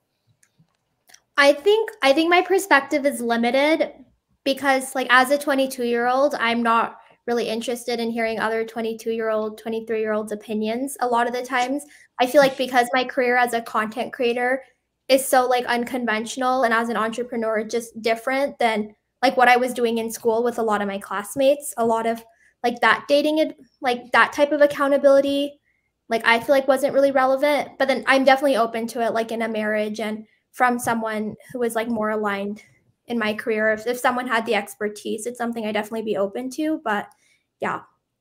Okay. So you've never been with a man that did that? I've been with people that have tried to give me a lot of advice, but I feel like I always had like a very clear vision, and I have like a good head on my shoulders, and like I can read articles too. Like I know statistics. So I didn't really appreciate the accountability. The times that I had it, but those were like very short-term relationships.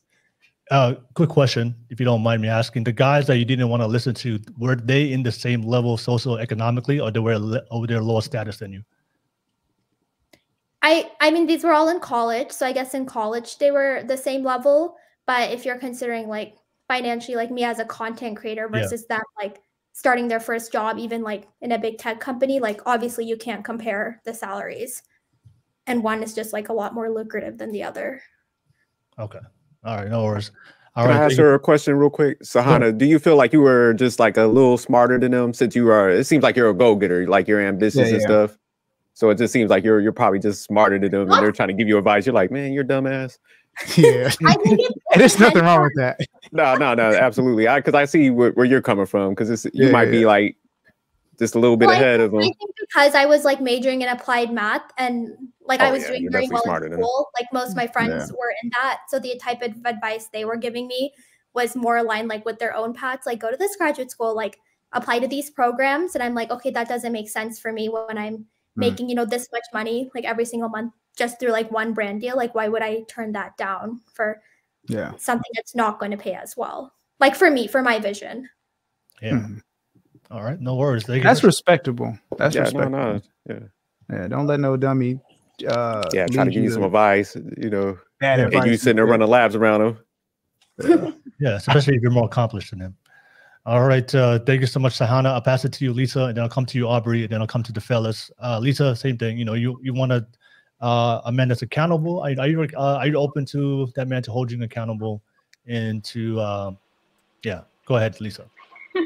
Yes, I am. I actually think that's a pillar of like a healthy relationship. You guys should be able to hold each other accountable. I think that's what allowed the men on the panel who are married and have like become more high value to get there because their women held them accountable and they were receptive to that accountability. And I think it went both ways because women use, I don't say women use reciprocate, but reciprocation is a good attribute to have in a healthy relationship. So yes, I personally actually take a lot of value in that, and I feel like it's almost been used to my detriment in the past because I'm very like, how does that make me feel? If I'm triggered by it, then there might be some truth in there, and I think it goes a little bit too far sometimes. Where, like T said, it can be used as manipulation. But yes, I value that, and I expect it in return. Okay. All right. Thank you so much, Lisa. I'll pass it to you, Aubrey. Aubrey, we talked about accountability. Are you open to being held accountable with the man that the man that you respect, and he's also accountable as well? Yeah, I've been checked a few times lately. For example, like he was making food and I was like, if you put the lid on it, it'll like thaw faster. And I got checked for that. He said, unsolicited advice makes me feel that you don't trust me and you think that I'm a fucking dumbass and I don't know how to cook. And I was like, oh my God, I'm so sorry. I do offer unsolicited advice. So that was a big one. I have to can I give you feedback? Would you like to hear my advice before I just offer it? And I had no idea that made him feel that I didn't trust him. Just a stupid little, telling him how, oh, turn here. You don't trust me that I know where I'm going and stuff like that. Man, The big trigger. one though. Yeah, I was just saying, it's a lot going on there. Yeah, This shit is toxic. No, it's learning, it's growing. It's like, he can be honest with me and tell me his triggers, and I can, respect that and not continue to do that and make him feel like not trustworthy or not like that and I had no idea that it made him feel that way. I was completely clueless that just, mentioning to turn here, go this way would make him feel that way. Hell no. Can If I I'm say going the wrong way, I want Can I say you to something on tell me. Yeah, Lisa. I think go ahead, that's Lisa. him not being receptive to you. Lisa, go ahead. I don't think he's receptive to you holding him accountable. That's what it sounds like. Because if he's running into a brick wall and you're like, hey babe, you run into a brick wall, he's like, dang, why you always telling me to do stuff? That's him not being receptive to you. I don't think you're wrong. Yeah, you're definitely not wrong on that one. The thing was, he wasn't going the wrong way, and he was cooking dinner just fine. And my unsolicited advice made him feel that I don't trust him. Usually and I nagging. get that. Yeah, exactly. Like, am I just trying to be controlling or helpful? My intention was to be helpful. That's my sole intention, was to cook the lobster faster. Cover it and it'll thaw out faster. Let's fucking eat. But there's a way that you approach. There's a way that you approach people. There's what's called a duty to care when you win a relationship with somebody. So there's certain ways you need to approach people in a way that show you still have respect and care for the person. And don't get me wrong. Well, maybe I should just speak for myself, and I think there's a way that I feel society views it, and most people would view it as a way that's probably more constructive to get your point across. But I've learned my lesson of trying to dictate other people's relationships. I learned that a long time ago. So if he can say, get out my fucking face, and you can say, out your fucking face, and it works for y'all and nobody's hitting each other, rock on with your bad self. Because I learned a long time what I think is a way a relationship go is just the way I think the relationship should go. Mm-hmm. So, but like I said, but I'm saying, but if you are feeling like you're being disrespected or talked down to, I think you need to vocalize that. And if he's feeling you're being condescending to him, he needs to vocalize that before the shit jumps off. Yeah. Don't wait till like you throwing grits at each other to say some shit. Just have those conversations when things are sweet, so they don't blow up in your face when things are sour. Yeah. Oh yeah, we don't talk to each other like that at all. It's very like it's very loving and eye-opening, Okay, good. and very sweet. I don't know what. Yeah, no, what did I come off like that? Because that Nah, you was came off. You came off like you Yeah. were just being helpful.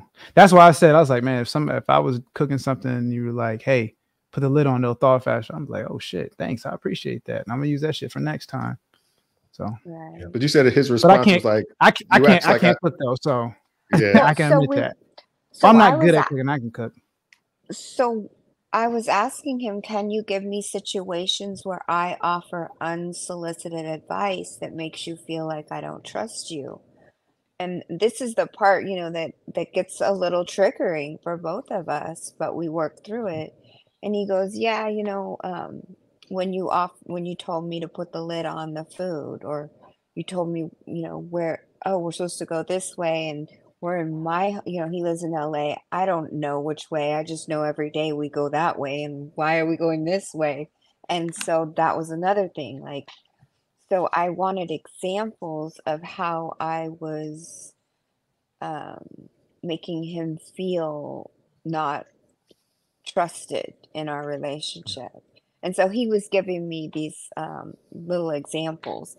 He didn't say anything in it, but I was asking us like, and those are his, Okay. I wanted the feedback. I was like, call me on my shit. Tell me when I'm doing this, because I don't know I'm doing it. Like I have no, I don't, my Yeah. intention is not to make you feel that I don't trust you and I don't love you and I don't believe in you. I do. My intention is to help, and then he does things too that, so that's the part, where we get to grow and learn, and I've got to Yeah. ask those questions, and I've got to be willing to hear the feedback. Like he was, we were at his house and I had this big sweatshirt on and it looked like I had no pants on underneath, and this triggered me and I did react to this. And I said, Oh he shit. said, can you put some pants on or shorts on so it doesn't look like you're walking around naked? My roommate's going to be home. And I felt controlled and I felt triggered.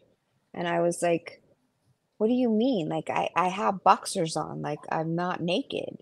And he goes, then he looked at me, got close to my face and goes, it would just make me feel more comfortable if you would put on pants, before my roommate got home. And I fought him for a minute on it. And I was like, okay. And finally I just went and changed and put pants on. But it was, those kinds of little things that can be triggering with each other. I can trigger him, he can trigger me, but at the end of the day, we just want both to be safe and feel comfortable.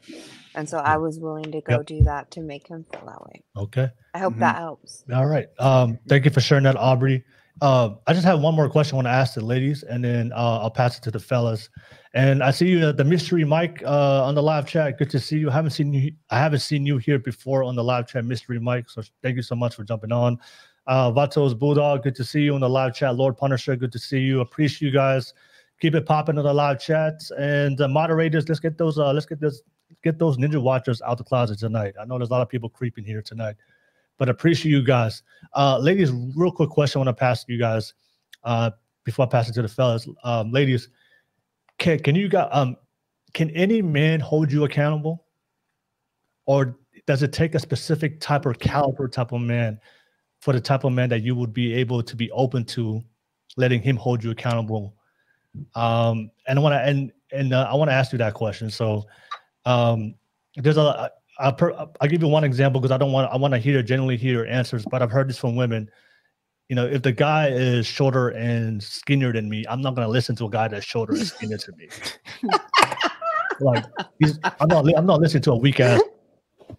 All right, physically. All right, so that's just an example. But I generally want to hear your thoughts. So, what is the type of caliber man that you would be open to being held accountable? That he's gonna hold you accountable, and you're open to it. He's like, yes, I'll listen. Yes, because he's that type of man. So I just use the height for an example. for one example, but a lot of women, it would be money. There's a lot of women that are saying that, hey, it could be competence. You know, if you're dumber than me, I'm not gonna listen to a dumbass, right? That's one example. But can you just describe to me like what type of man that you would be open and willing to listen to that type of man and be open to for constructive criticism and feedback? That's the type of man that I'll be able to listen to him when he holds me accountable. But I'm definitely not gonna listen to that man. That I'm definitely not listening to that man to tell me that how to live my life or how to run this relationship. So can you describe to me the type of man that you'll be open to, that you'll be able to listen to him when he holds you accountable? I'll start with you, Lisa. First, delivery. I'm not evolved yet to where you can talk to me crazy and I'm going to be like, okay, not yet. Maybe in a couple years. But from there, once your delivery is correct, I have to respect you. Although I am one of those people that I take a little bit of everything, so I do hear the message, even if I don't like the messenger. I may not tell you at the moment, and I may not be receptive when we're face to face, but I will go back and gnaw and be like, okay, maybe they had a point. But yeah, very it has to be presented the right way. I have to respect you for me to inherently even pause that moment and actually listen to you. And by respect, I mean there's mutual respect here. You know what you're talking about, so you have to be some form of intelligent. I'm not gonna have a hobo on the street tell me about my financial means and what I should be doing. But if he was like, hey, your shoes untied, I'm gonna think about it. I'm like, oh, let me check, because some things you gotta play it to who it is. Okay. So yeah, from there, respect, and yeah, I actually have to have knowledge. Is there a physical, does he have to have a physical presence, like physical presence for you to be held accountable, or can he be physically weaker than you? And then I'm little, so I don't, it's not too many men that are smaller than me. And if it was, it would depend. Everything else will have to hit too. Like, he can't be yelling at me, and if he said it and if he knows what he's talking about, I'll respect it. But yeah, I'm little, so yeah. So if he was smaller than you, as far as in the physical size, would you be able to be held accountable by him? Yeah, unless he's telling me how to fight. Yeah.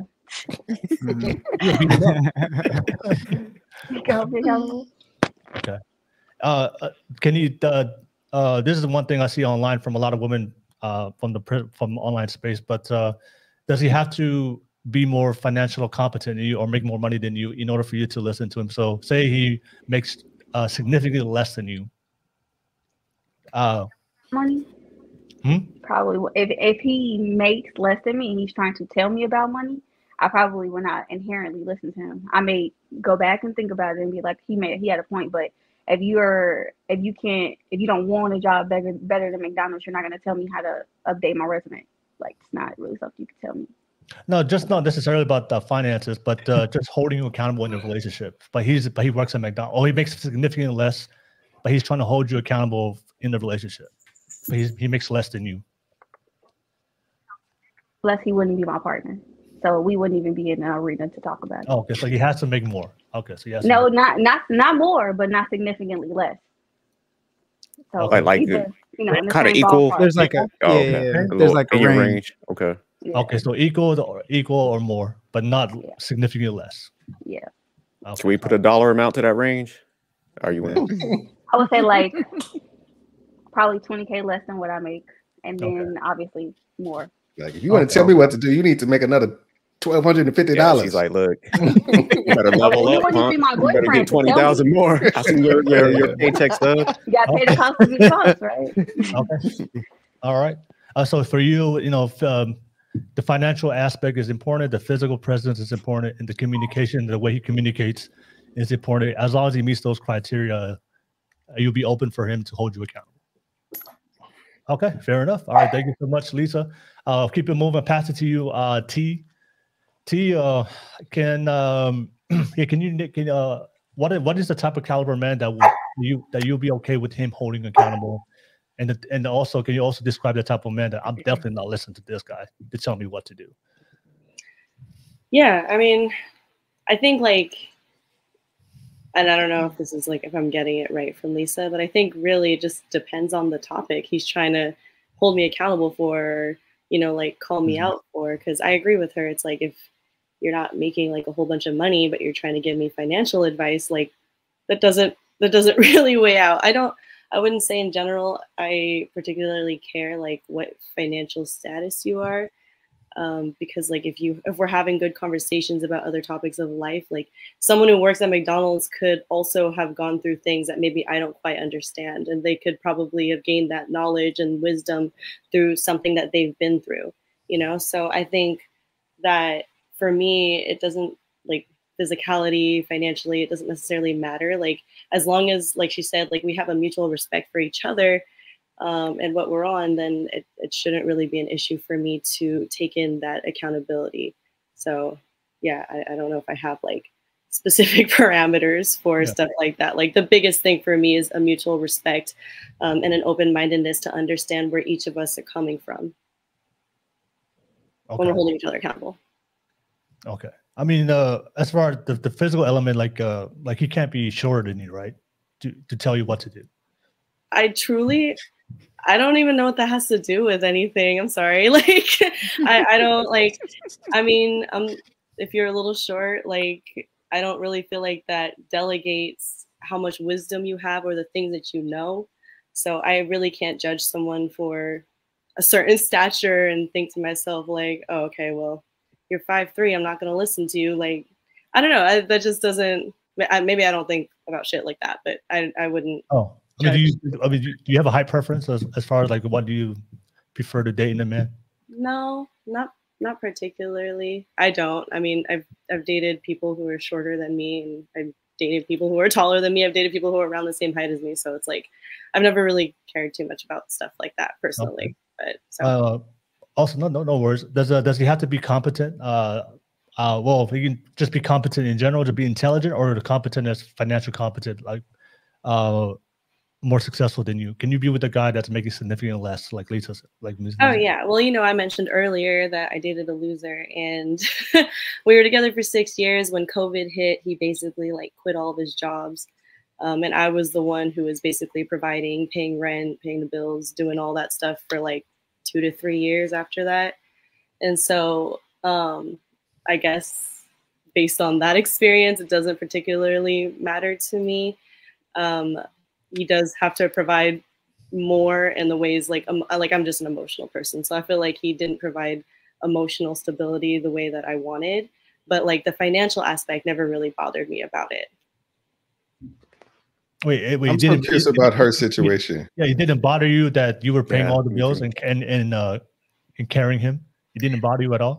No, honestly, like I'm a big nurturer person, so I don't mind. And I know it's like super unpopular opinion. Like, I think now probably in my new relationship, it's like I appreciate more, and I find it a lot more helpful when my partner, my boyfriend is definitely like financially stable.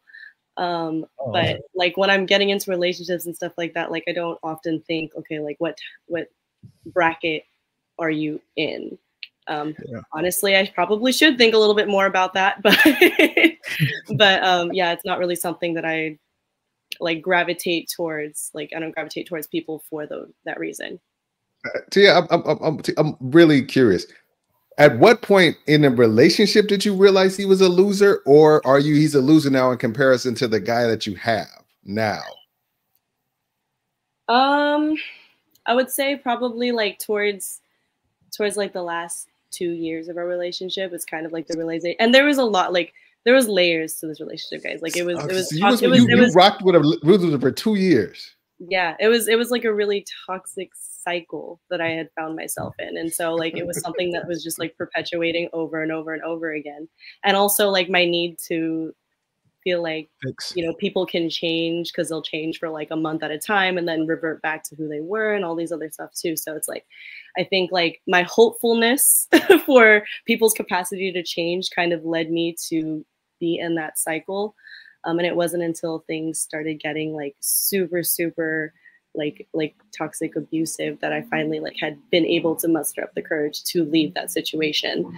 And it wasn't until I was physically separated from that situation that I was able to kind of reflect a bit more about like, you know, what position I had put myself in, and whether or not he was as much of a loser as I had thought, or if it was just like close quarters resentment and stuff like that. So okay. I'd say good for you, T.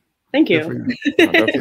Is this a common thing? I want to ask you, like, is it a common story that you hear women going through? I'm asking just a brief question for the ladies. Is this common that you hear? Is this something that you hear where women are like, you know, with guys who they at some point consider a loser while they're in the relationship and kind of stick it out and then have to, like, you know, self-reflect after it's over, what have you? Or because the narrative out there in some parts of society is that women just be dumping dudes left and right for anything.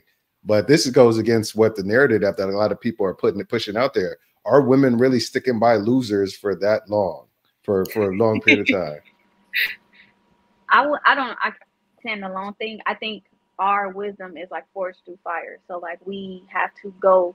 I think every woman has dated a loser, and they stuck it out and they want to stick it out because, like, I mean, you guys said on the panel yourselves that you guys were not you were not an A+ man when you met your wives, and we understand that. So we understand that there may need to be some building. So we are willing to do that, but we stick it out, and then it gets to a point where it's like, okay, this is excessive. You're not trying to change. You don't want to do anything. You just want to stay here, and we have to leave. But women understand. The mass majority of women understand that there may need to be some type of growth, and we respect. Well, there's a difference between a work in progress and a loser. A loser don't be trying to pull us into that loser stuff, Lisa. Yeah, work in progress is a loser. Like that, exactly. But you have to learn that, because no man is going to tell you up front, I'm a loser. I don't want to do anything. They're going to be like, yeah, you know, one day I want to be a CEO. I have these ideas, and everybody has an idea, but who's going to actually put the work in to do it? And that's what you come to find out during the relationship. Can I ask T real quick? You don't want to do nothing. Hey T, so looking back, because it sounds like you did a lot of like self-reflecting and you analyzed the situation. Can you, if you're looking at the whole situation, do you think you missed a lot? Well, you overlooked a lot of red flags earlier on in the process, or did people point out certain like flaws with him, like friends, family was like, hey, I don't think he's the one? Yeah. I mean, I think like here's the big thing, right? I met this dude when I was 19. You know what I mean? So I was very young, and I think it was very easy. It was very easy for me to fall into like a lot of codependency. Also, not really having dated a lot of people before I'd gotten to college. Yeah, like it was definitely like when you fall in love with someone and you kind of see the world through rose-colored glasses. And the issue with seeing everything through rose-colored glasses is that, you know, all the red flags just look like flags. You know what I mean? So it was always, there were a lot of things that I kind of just like glazed over and didn't really think about too much.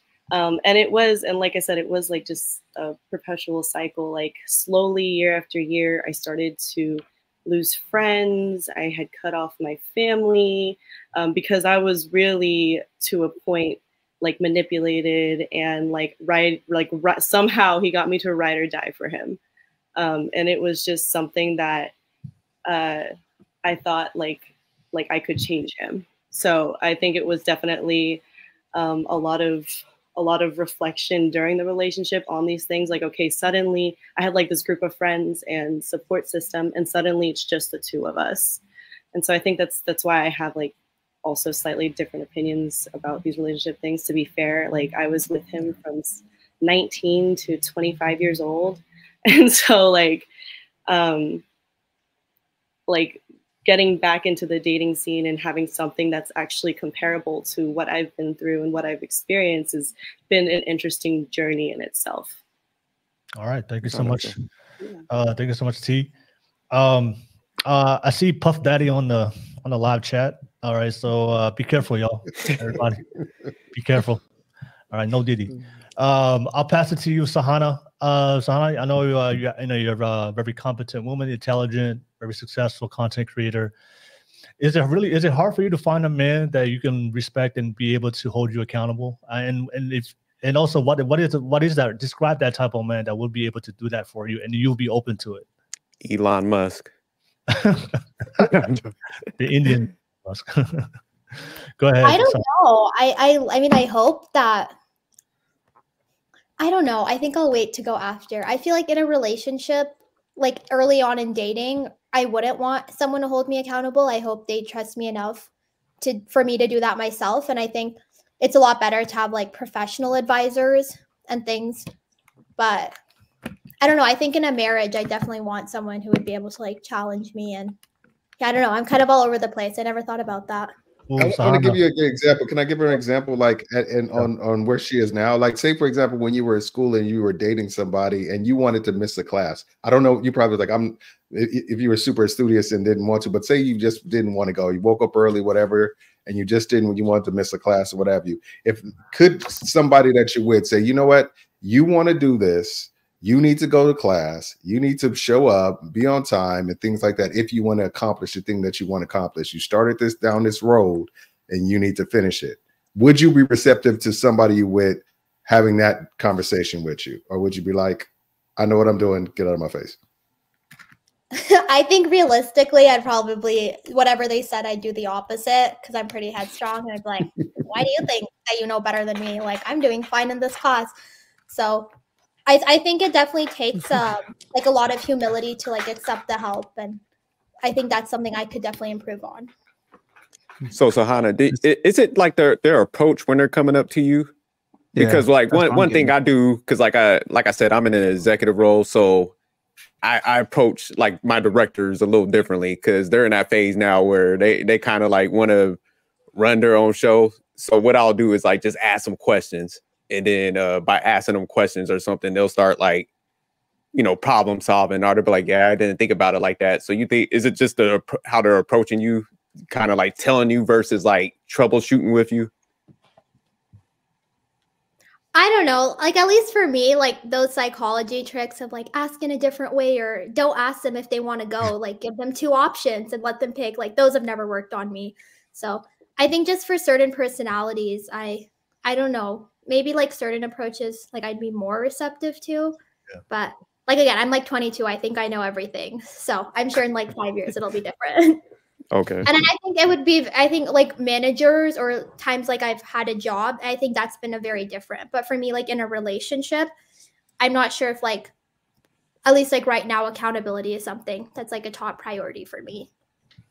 Like encouraging fine, but if someone's like, hey, you said you were going to like do this and you haven't done it yet, I think that would probably just irritate me. All right, no worries, Hannah. I kind of wanted to get Lisa's opinion on that. Yeah. Psychology. Was Melissa? Have we gone with you, Melissa? No. No. Okay, yeah. I think we did Lisa and then T and then Hannah and then Melissa. Yeah, Melissa, and then I'll come to Aubrey and then we'll come back to the fellas. And shout out to the live chat. Keep that live chat popping. But Melissa, same thing. You did mention that you've never dated a man that was able to have that principle and be accountable himself and have that conversation with you. So, but the same thing, same question. What type of man would it take for him to be able to? What qualities that man have to have for you to be able to be open to be held accountable by him? I guess like with his own, how I see how he lives his life is a reflection of who he is.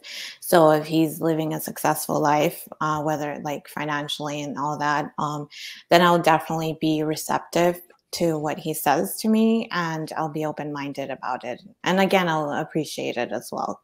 Yeah. Okay. Mm-hmm. I know you have multiple degrees, correct? Yes.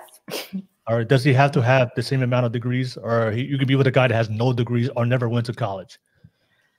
I'll be open to date a man like that's never been in college, but like I said, he has to have a level of success that will like elevate himself. So for example, he has a successful business, but he didn't go to college. I respect that and I'm open to that, So. Okay. All right. Fair enough. Okay. Thank you. So, okay. So as long as he is competent enough to be successful, and then of course he has the character and the values that you're looking for. Okay. All right. Any physical presence? Can he be weaker than you, physically weaker than you? He has to be a man. The whole when you kept asking everybody like if they were okay with the short guy, I feel awkward. I have dated men kind of similar, like my height and a little bit shorter. I would feel awkward if they tell me what to do for sure, compared to a taller man. That's all I'm gonna say. Okay. All right. No worries. All right. Thank you for sharing that, Melissa. And I pass it to Aubrey, and I pass it to the fellas. And yeah, Aubrey, same thing. You know, what kind of man? I know you're already with your high value man right now. You know, what's your perspective as the type of man that can hold you accountable? Because not any man can do it. It has to be a certain man. A man that makes me feel safe. Yeah. Absolutely. Safe and secure and cherished and loved. Yeah, those are really important. Okay. For a woman to be able to be vulnerable and be able to listen and take corrective criticism. Yeah. Okay. All right. Fair enough. Thank you so much, Aubrey. Yeah. And I'll pass it to the fellas. Fellas, I'm interested to hear your responses to what the ladies are saying. And also, what's your thoughts about can any man just hold their woman accountable, or does it take a certain caliber of man? For all the men right now, because I do see that there's a lot of guys in the live chat, a lot of guys online who just think they have the audacity just because I'm a man, I can hold a woman accountable. I think, Damon, you said it in previous podcasts. A lot of guys, just because they think the default for them, I'm a man, so I can tell my woman what to do. But when it comes to something I do believe in, and when it comes to respect, it's something that it's not given, it's earned. So, but yeah, what's your thoughts about that, fellas? You know, can any man just hold a woman accountable, or does it take a caliber of man, the things that men have to work on in order to earn that respect from their woman to be able to hold their woman accountable? Go ahead, Damon. Any man can try, but not necessarily going to be successful at it. I think the ones that are successful at it, regardless of financial status, is the ones who've shown a history of good decision making for a consecutive period of time. Like even if it's on small day-to-day things, as well as big life-changing things, if you see that this person is thoughtful and they really think about it and they consider everything and they make good, strong decisions, whatever level of society that they at, I think that person has probably gained the right of their woman to make decisions or make them accountable for things he thinks may be detrimental to where they're trying to go as a couple. So, okay, all right, thank you, Damon. I pass it to you, Manic. Yeah, what's your thoughts about can any man hold a woman accountable? Or does it take a certain type of man in order to put himself in that position? I believe it definitely depends on what you're holding the person accountable on. Like if it's a financial conversation, obviously you should have your finances together before you start trying to give advice on finances. To Damien's example with Savannah, I think she probably would be a little bit more receptive just based on, what level of nuance it was said. Like instead of saying, oh, you should be in class because, you're trying to get good grades.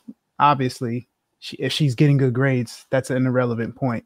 So, I mean, I think most people would kind of have that natural reaction. Like, who are you to tell me? Like, I'm good. Like, I'm taking this extra time to just chill.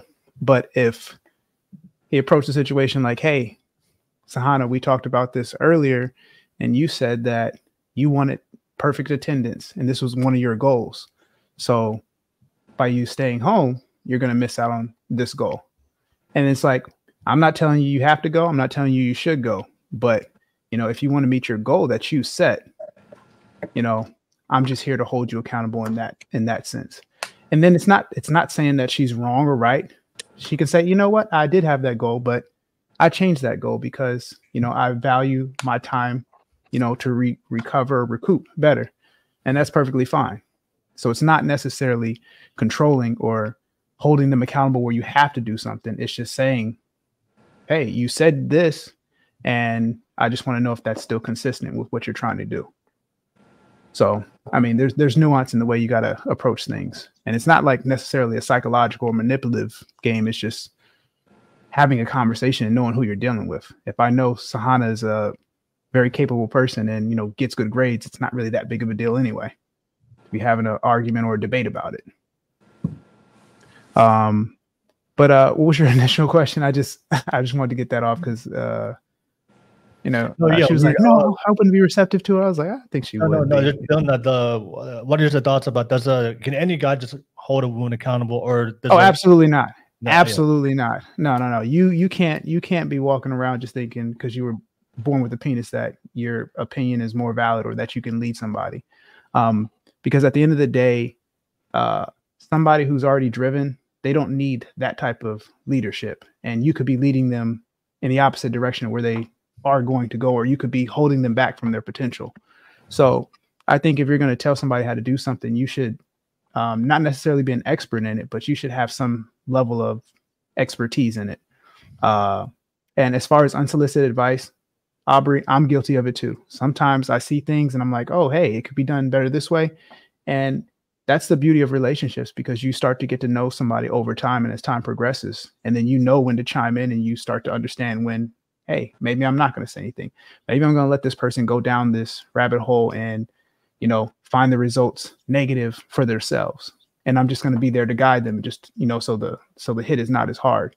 So there's a level of understanding in your partner too. And Aubrey spoke about that, like, you know, having that open communication, like, where am I crossing the lines?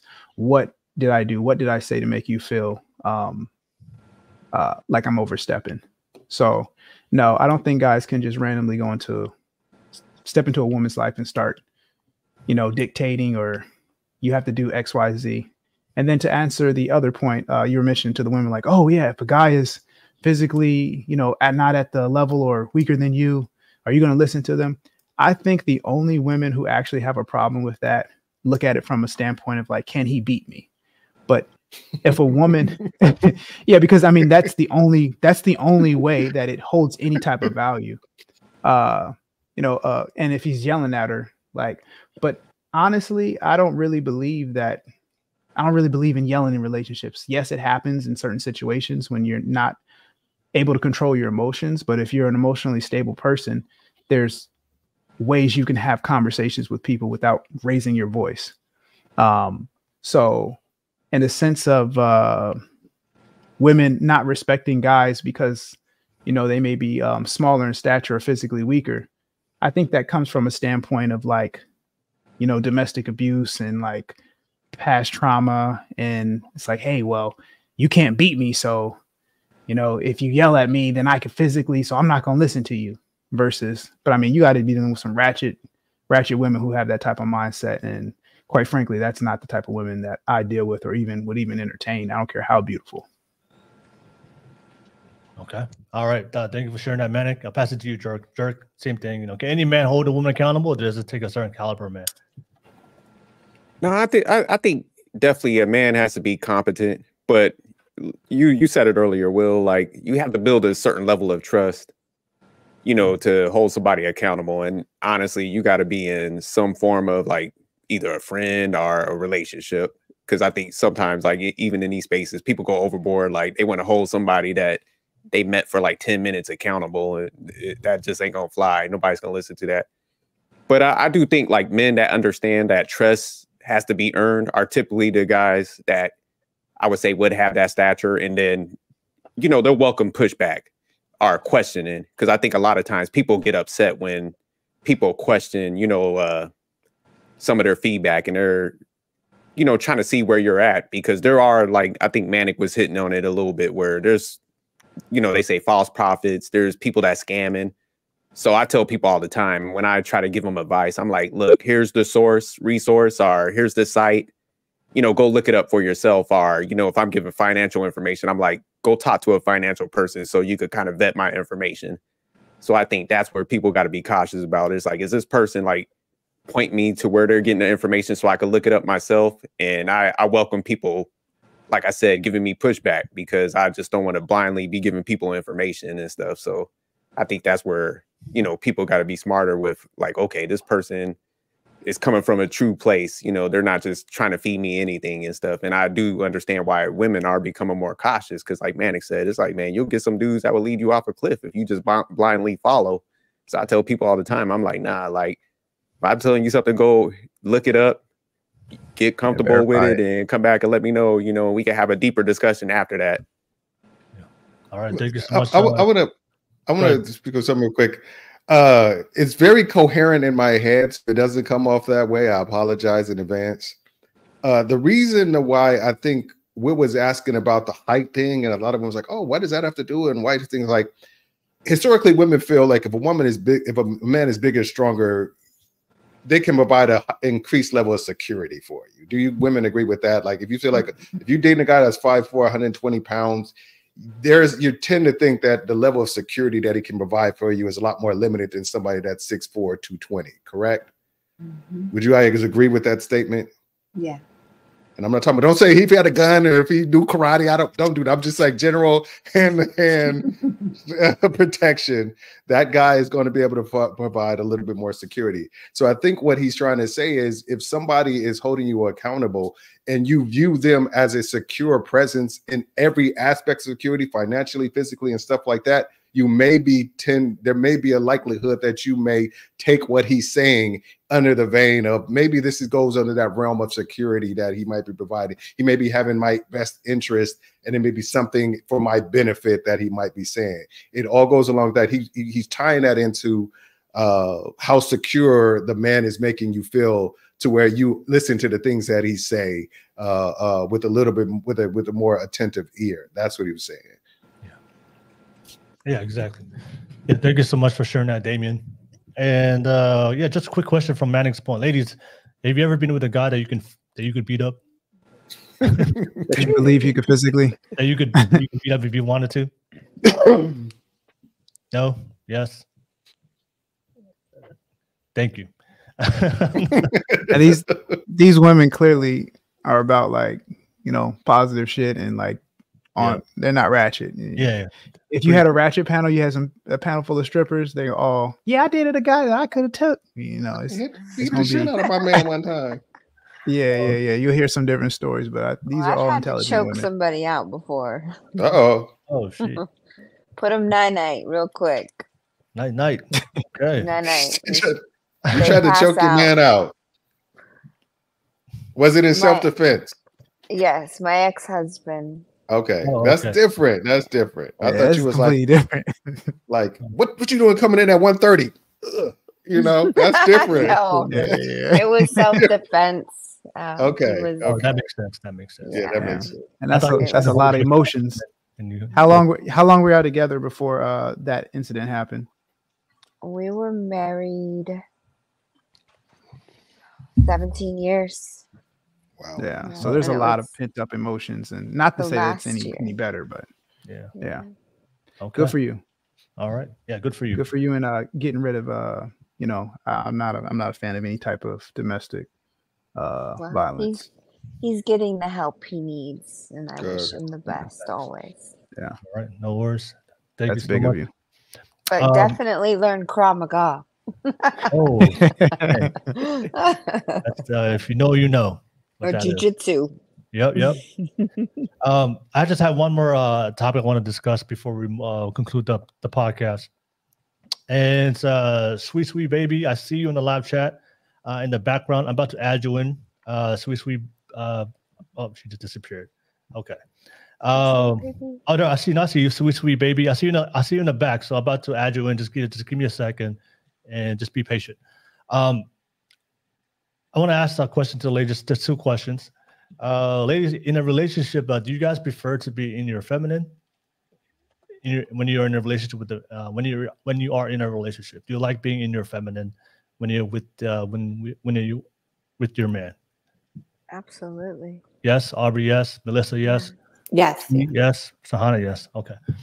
Do you guys like a man that can fully provide for you financially? That he can just take that.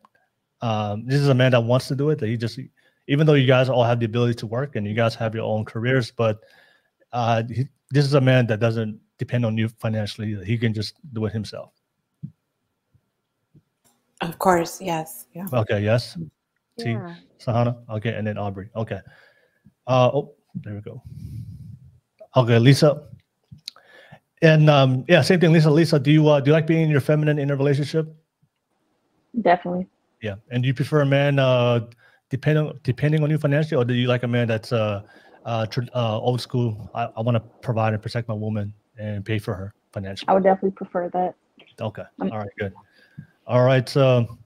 No, we were talking about high value men, and I know a lot of you guys had different definitions, and I know a lot of you guys said that it's not really about the outcome. It's not really about the money. It's just more his morals and his values.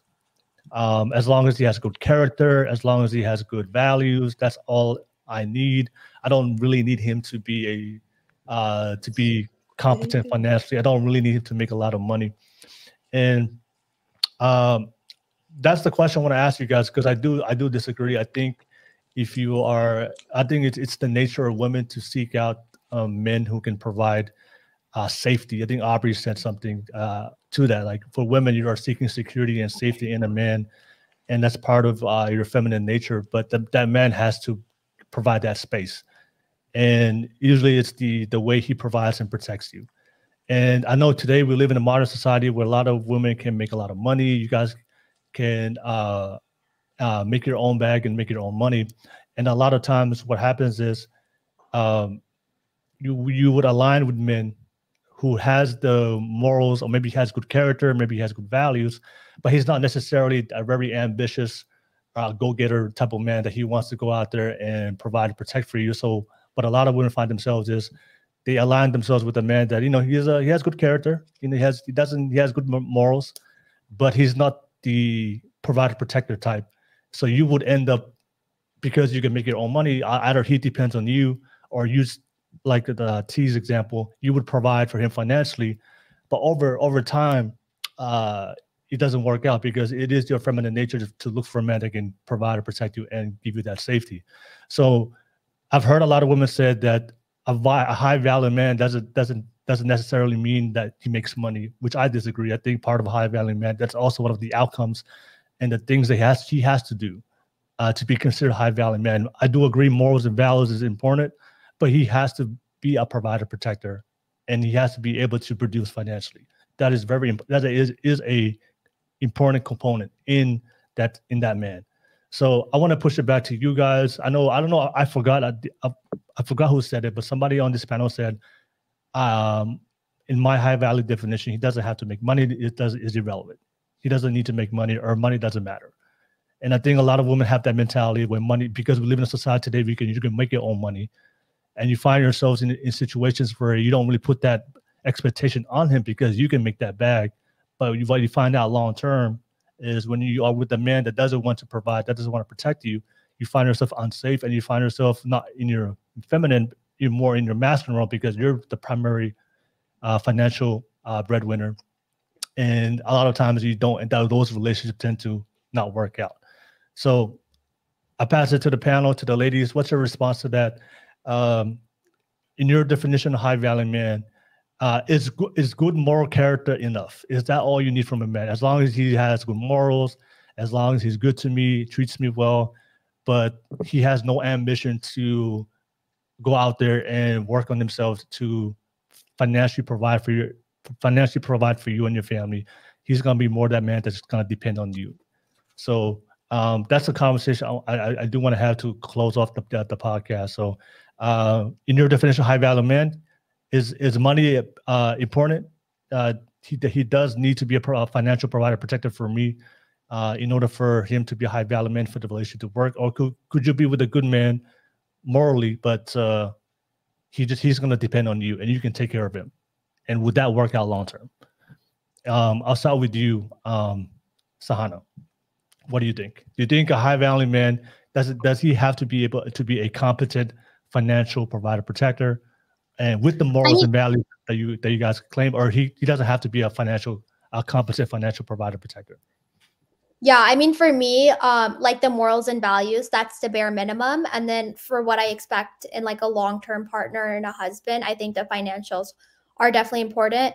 I mean, for one, like we talked about, I feel like it's an outcome of if if you talk the talk, and you walk the walk, then your bank account should prove that. If you're, like financially responsible, I don't think like money's super difficult to come by. So I think being financially secure and being able to provide for me is a requirement in a relationship, and I think it avoids a lot of arguments. Like the majority of divorces are through finances, and you never want that to be like a constant point of tension when it's so avoidable if you choose someone who's like financially aligned. Like there's a lot of girls who'd be very happy on like different types of income, so I think it's important that you consider that, like, what is the lifestyle I live, what are the areas I can compromise, and yeah.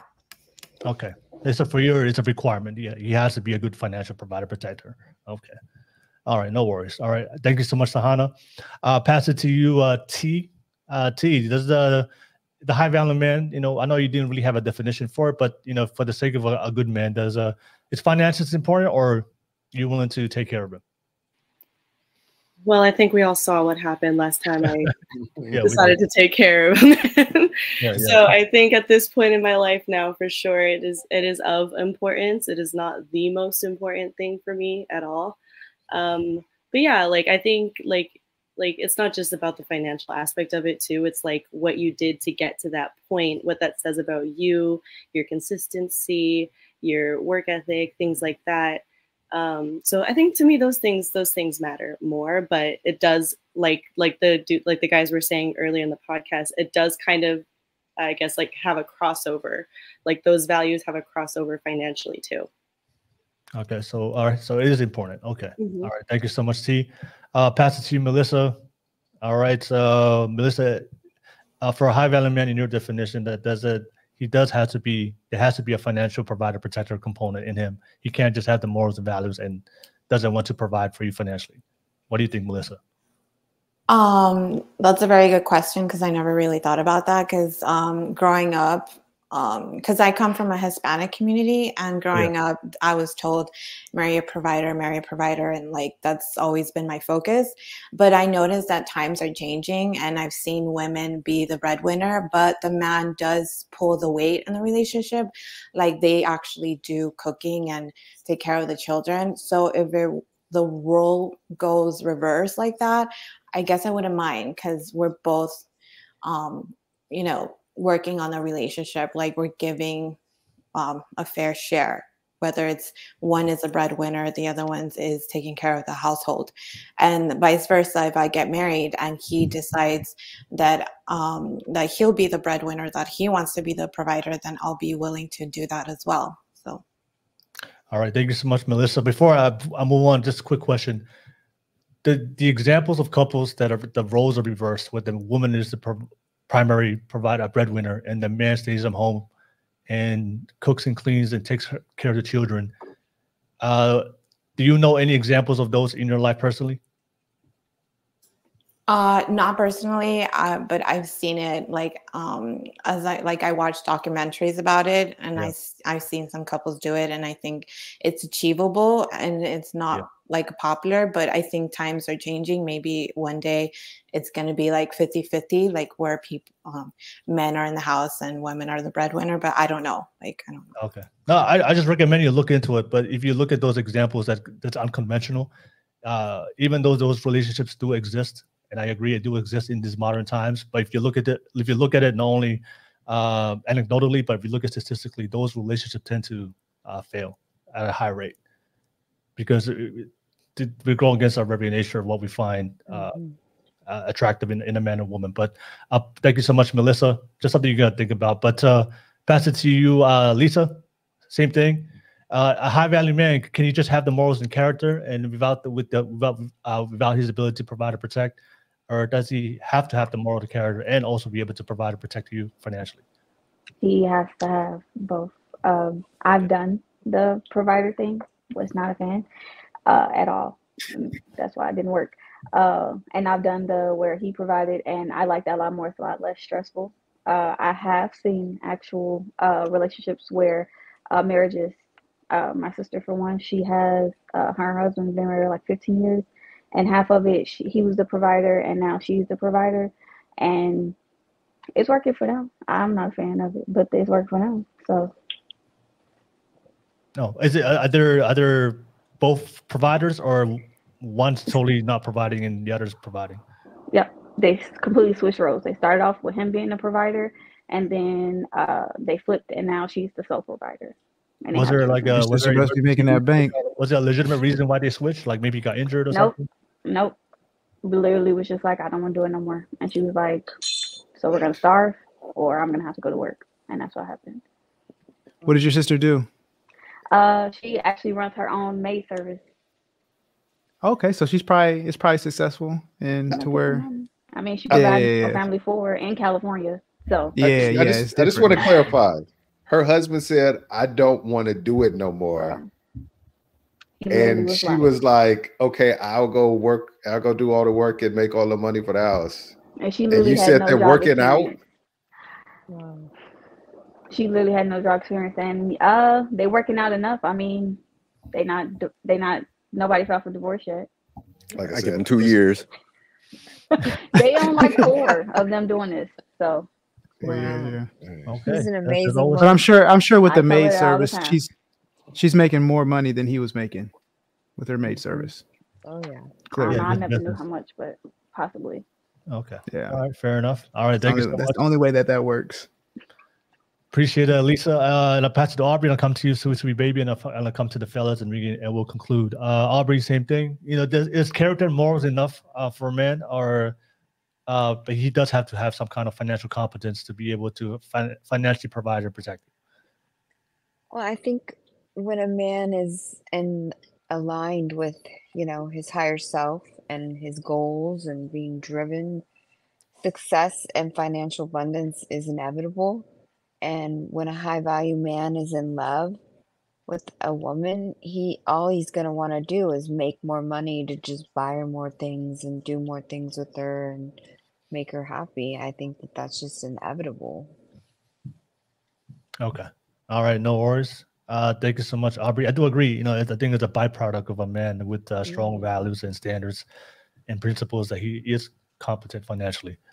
All right. And then I'll pass it to you, sweet baby. Thank you so much. I know first time here on the show as a virtual guest. Thank you for jumping on as a guest. I appreciate you. Yeah.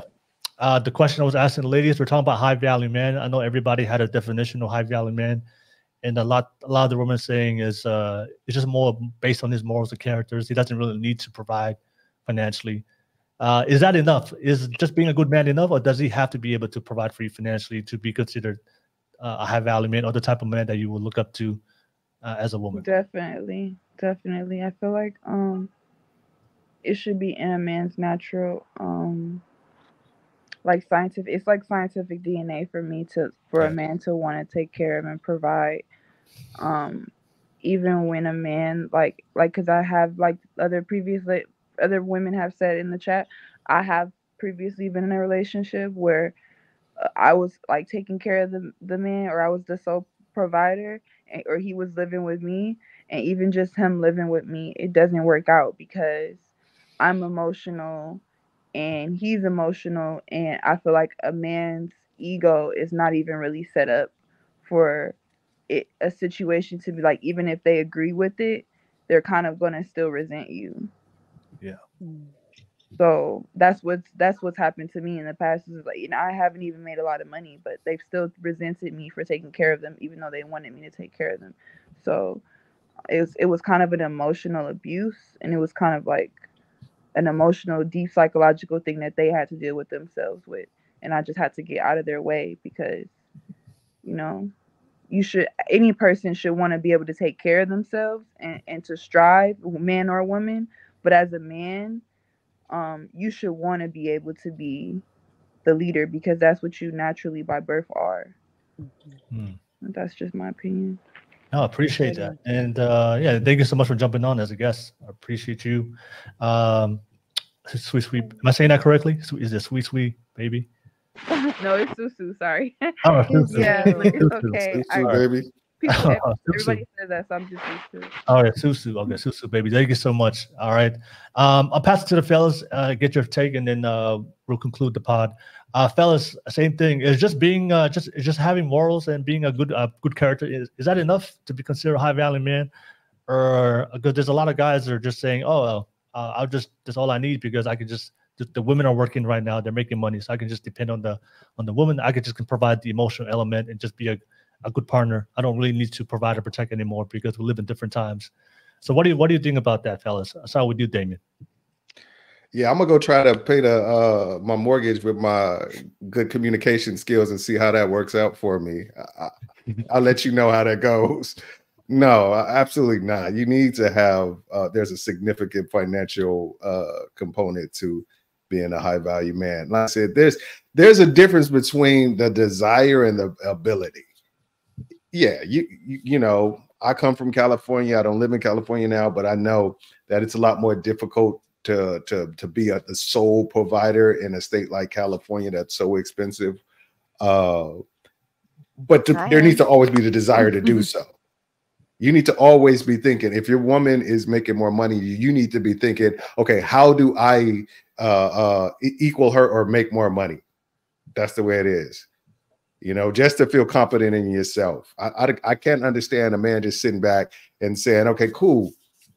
All right, you make all the money. I'm just going to sit back and, like, you know, take care of the kids and clean the house and all that kind of stuff like that. That's such a foreign concept to me. I can't even see how that would realistically work. You know, it's what are you there for? You know, what is you have certain things that are kind of inside of us that we have to do, just like Susu baby said, that we need the things that make us feel validated as men, as adults, is our ability to be competent and ability to provide and protect and things like that. And part of protecting is trying to get your family, you know, your financial security is in check as well. I just don't understand a guy who fallbacks on his role.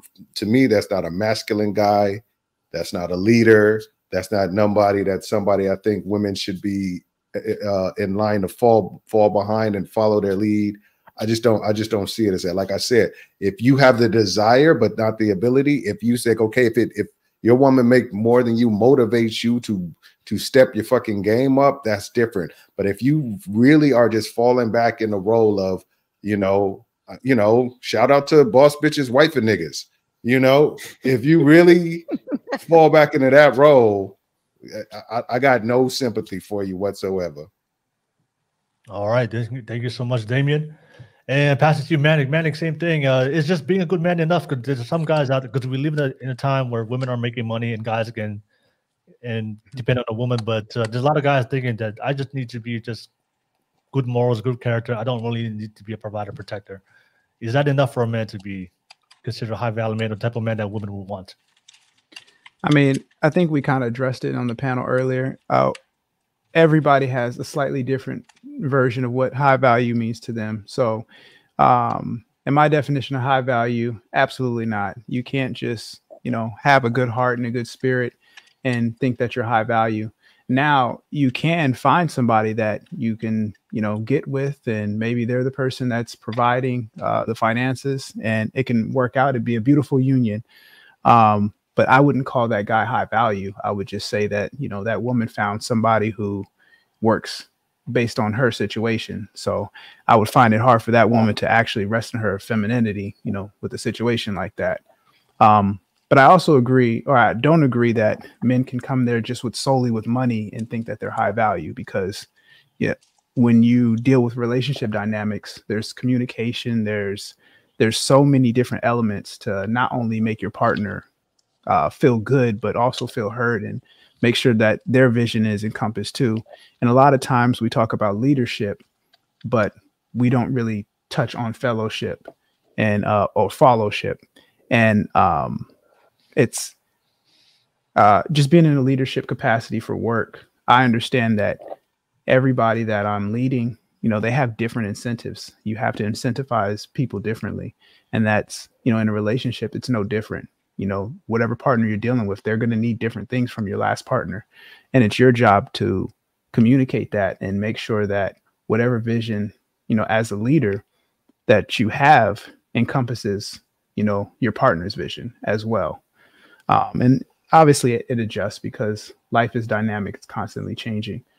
But looking at high value, I really look at different elements, spirituality. And the jerk had mentioned this earlier, like that is number one. I was going to like number two and whatnot. But yeah, your spirituality, your mentality, being emotionally intelligent, understanding how to effectively communicate, your physical, you definitely need to be making sure that, you know, you're not getting fat and sloppy. You're taking care of yourself, and not just that, you got to have great hygiene as well. You can't be walking around with stank breath or not showering. It's just unattractive. And that goes for men and women. So another component is your social capabilities, your communication. And this is the area that, you know, I don't think people talk about enough, but how society perceives you actually matters, because when you walk into a room, and I believe the women can attest to this or agree to this, when your man walks into a room and the room stops because of the work that he's put in, and everybody respects and recognizes that, that shit hits different. She's like, I'm with the boss.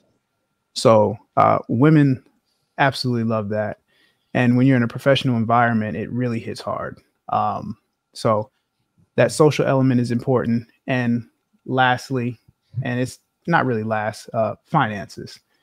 At the end of the day, like Dame said, you can't pay your mortgage or mortgages with your kind heart.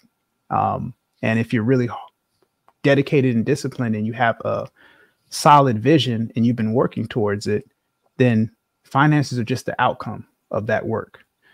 I do say there is an asterisk with the finance category, because obviously you can't compare, you know, someone in their 20s to someone in their 40s when it comes to finances. So I wouldn't necessarily put a hard figure on the financial component, but your finances should be relative to, you know, your age and your peers, to be in the high value. Like a young man in his early 20s making, you know, six figures, definitely high value, versus, you know, someone in their like 60s who's making six figures. That may not be a high value figure for somebody.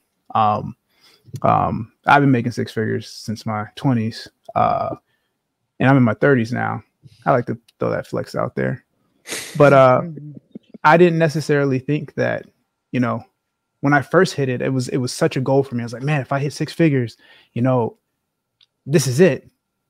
But after you hit that, it's like, you don't stop and say, yeah, it's cool. No, you want more, because you're like, okay, I did that and I did that quickly. Let me get to the next goal. And, you know, it's just like a bank account in your savings. Like you hit certain thresholds. Like, yeah, I used to be broke back, you know, when I was in college. I didn't have money. And I didn't have any problem with women. But I mean, I think that the standards were a little different too, because everybody's in college, everybody's broke. Okay. All right, Manic. Appreciate it.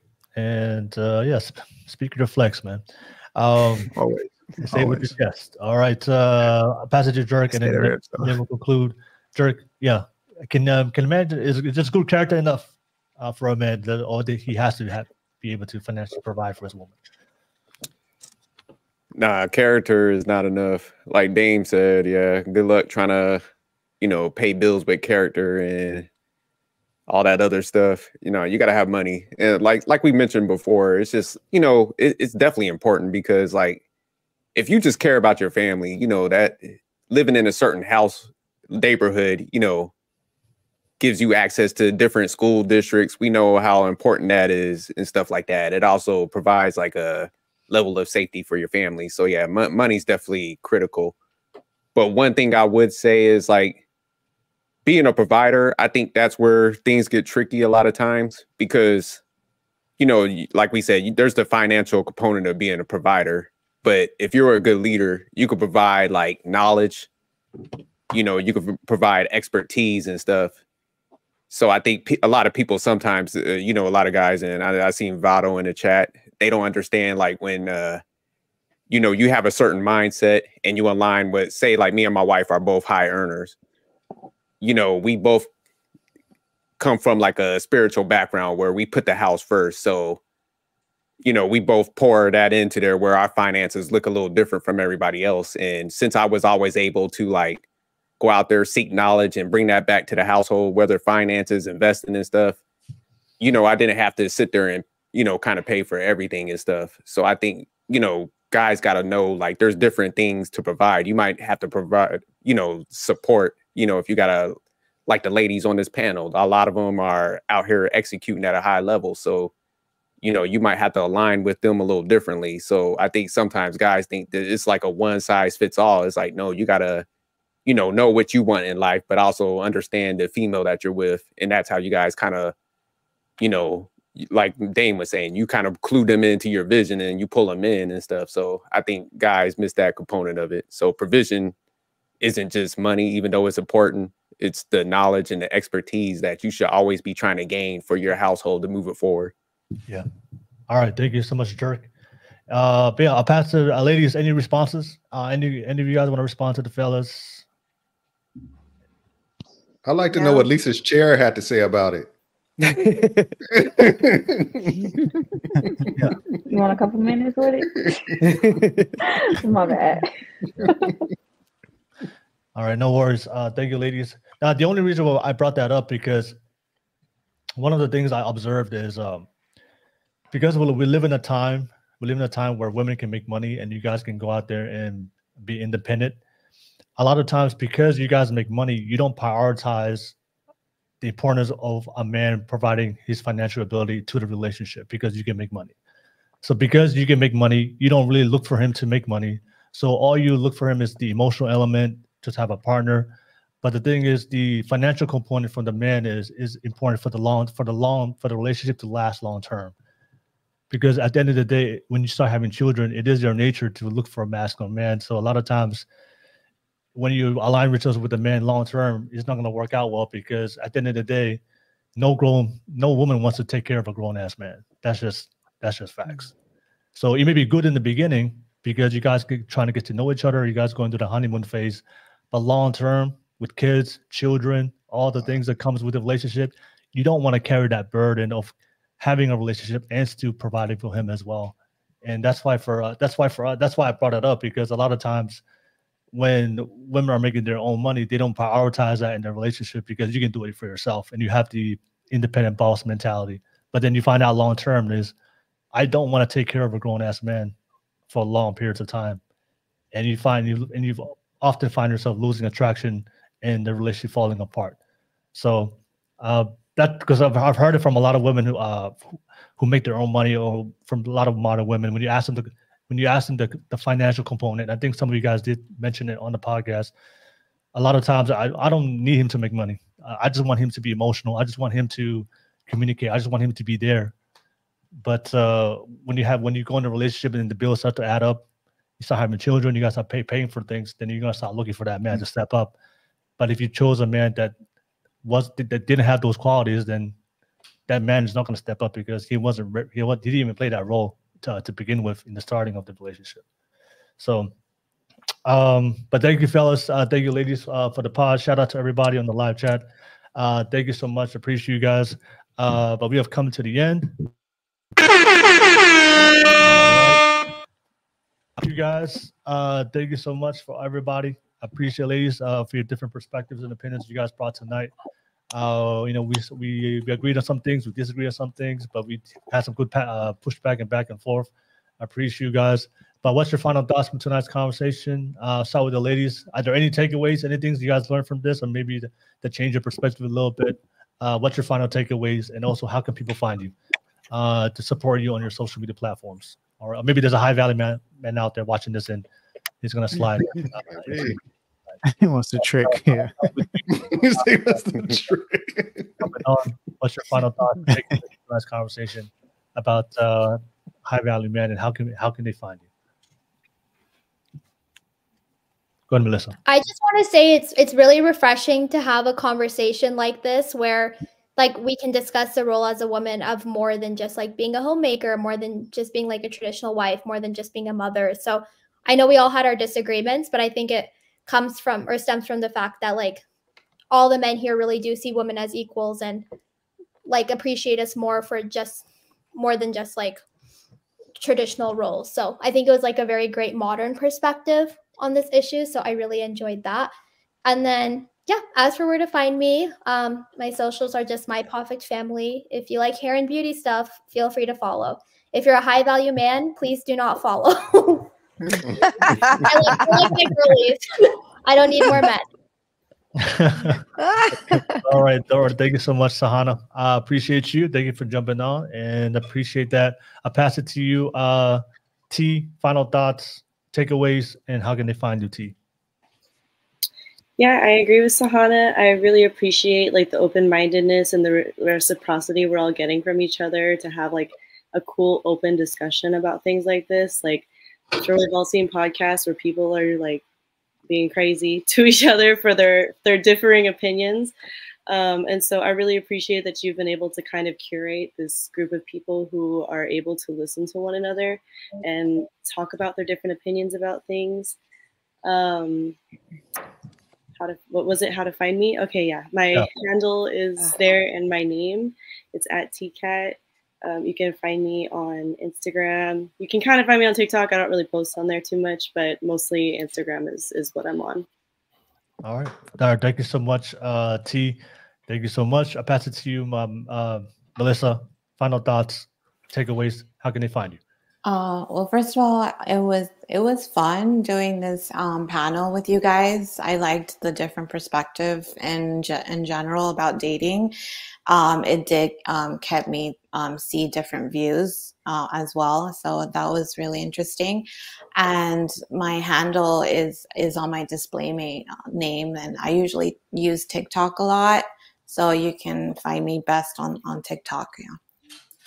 All right. Thank you so much, Melissa. Just one thing I would say, Melissa, I know you talked about, certain relationship dynamics where the man can stay at home and take care of the kids and cook and clean. But I also remember you mentioned that in the beginning that you wanted a man to hold you accountable. And I promise you this, the guy that's wearing the apron and cooking and cleaning, he's not going to hold you accountable. I promise you. Good to know, I guess. There is no scenario where a guy with the apron cooking cookies, like, hey, I'm gonna hold you accountable while I'm holding this cookie in this apron. It is never gonna happen. You need a grown ass man. You need a man. Facts will. Coming in from working after 8 hours, he's gonna be like, seriously, you're gonna look at him crazy. Yeah. time you walk in the house, Melissa, and he's like, hey, I tried out a new recipe. I use some different butter for these cookies. You're like, shut up. All right, thank you so much, Melissa. I'll pass it to you, Aubrey. Final thoughts, and how can they find you, Aubrey? And thank you so much for being on the pod tonight.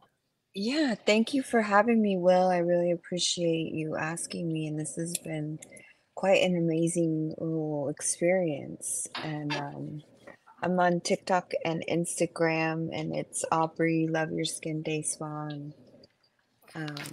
Yeah, let me know if you ever want me to come back. Oh, always. You definitely got to come back, Aubrey.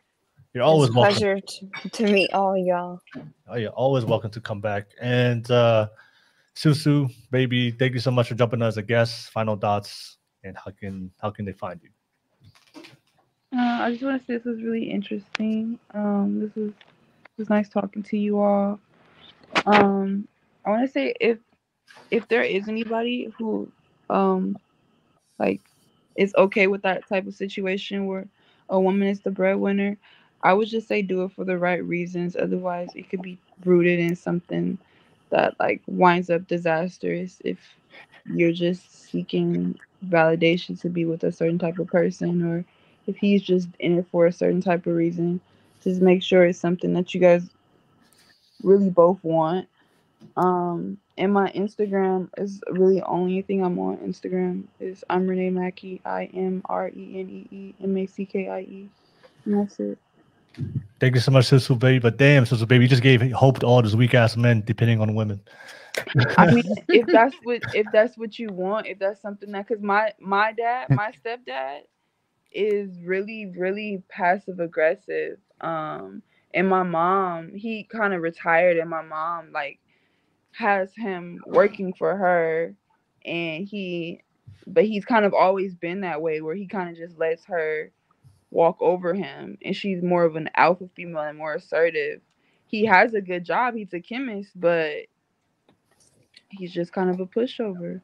You said he retired, right? You said he retired from a job that he worked for a long time. Yeah, probably. but he did do a good job, and he was the breadwinner at one point. But even when he was the breadwinner, she still kind of walked over him, and like stuff that he wanted to do, he never really spoke up on. So I just want to say that there is some men out there who are just kind of peaceful like that, and it's not because they're like weaker or like my stepdad was a good guy to me. My real dad was a horrible person, a pimp, a drug dealer, in the mafia.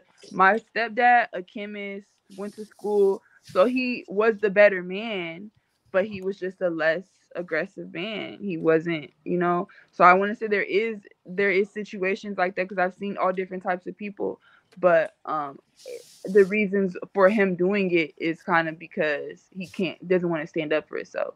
But I know that there can be men out there who are just calm. They were just raised that way, people who are from the country, people who, like from all different walks of life, who are just not aggressive. Okay. All right. Sounds like this guy named Vato that we know.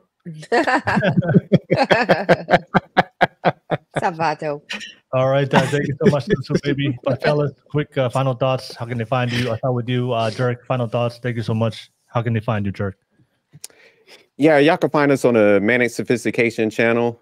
We be over there cracking jokes and stuff, but also we're here quite often on Thursdays. We got the Masculine Mindset. So we do a panel where we talk about standards and values from guys. Dame's on there, Manic, Paulo, Will, and Joe.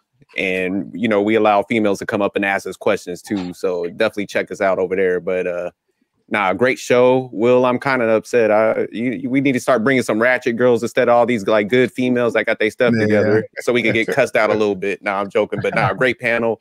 Thanks again, Will. Great show.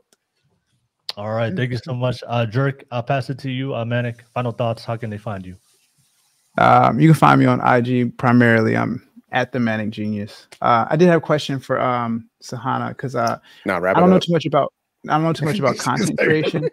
Plain landing sound. Will, we gotta get that a sound effect. No. I gotta get this off. When it comes to guys or finances, what would be the lowest salary range you would look for as a content creator? I don't know. As long as I think they have like the provider mindset, and then I feel like my lifestyle is not that expensive right now. So as long as there's potential to grow, and I was looking for a number. You can't get a number. You're a mathematician and you study economics. Whatever. You have a number in mind. You don't feel comfortable saying it? What? You don't feel comfortable saying it? Whatever's like the top 1-2% for the age group's fine. Like 100. Top 1-2% for the age group. Oh, okay. Or 5. Okay. I don't know.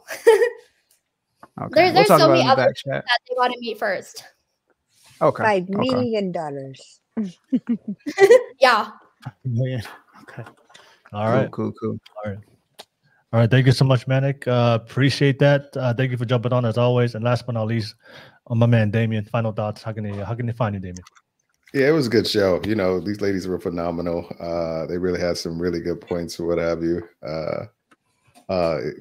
It's just, I don't know. It's just one of those things where it's always good, like Jerk said, to be engaging with people who can have spirited conversations but respectful in the same way. So I really appreciate that. If they want to find me, this is going to be a shock. I have a show, a channel called Can I Get Some Podcast on YouTube. I'm actually doing a show this Tuesday, if you can believe it. I haven't done something in a long time, but I'm actually going to have a show on the Can I Get Some Podcast. You can find me on IG, Can I Get Some Podcast, and it'll have the links to all the show and everything. If you try to Google it, I pull it up on YouTube, the algorithm go and be like, what the hell are you talking about? because it's been so long. So Can I Get Some Podcast is my IG. Go on there if you want to check out my show. It's going to be around surviving your past wildlife, you know, how to make sure the wildlife you lived in the past doesn't affect your future, that kind of show. So it's great to have you guys. That's a good one. You pulling up TJ? No. All right, thank you so much. And also, Jerk, just to respond to what you said, I do try to get some ratchet girls on here, but for some reason, that's Saturday.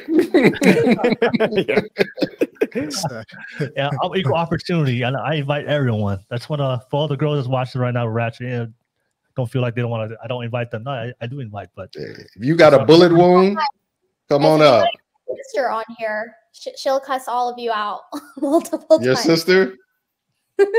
Get my daughter on here. Have you ever stabbed your baby daddy or got a bullet hole? Yeah. Come on up. You're welcome. You guys are open to come on. I try, but they just don't show up. But nevertheless, I appreciate you guys. Ladies, thank you so much for the time. I do really appreciate, fellas, as always. I always appreciate your perspective. Don't forget to like and subscribe. Shout out to all the ladies, follow them, and also all the fellas in their channels as well. But we do this every single Wednesday, so make sure you guys like and subscribe so you get notification. We do go live next time. But everybody, have a good night. Peace, y'all. Good night. Peace, y'all. Thank you so much. Sweet dreams.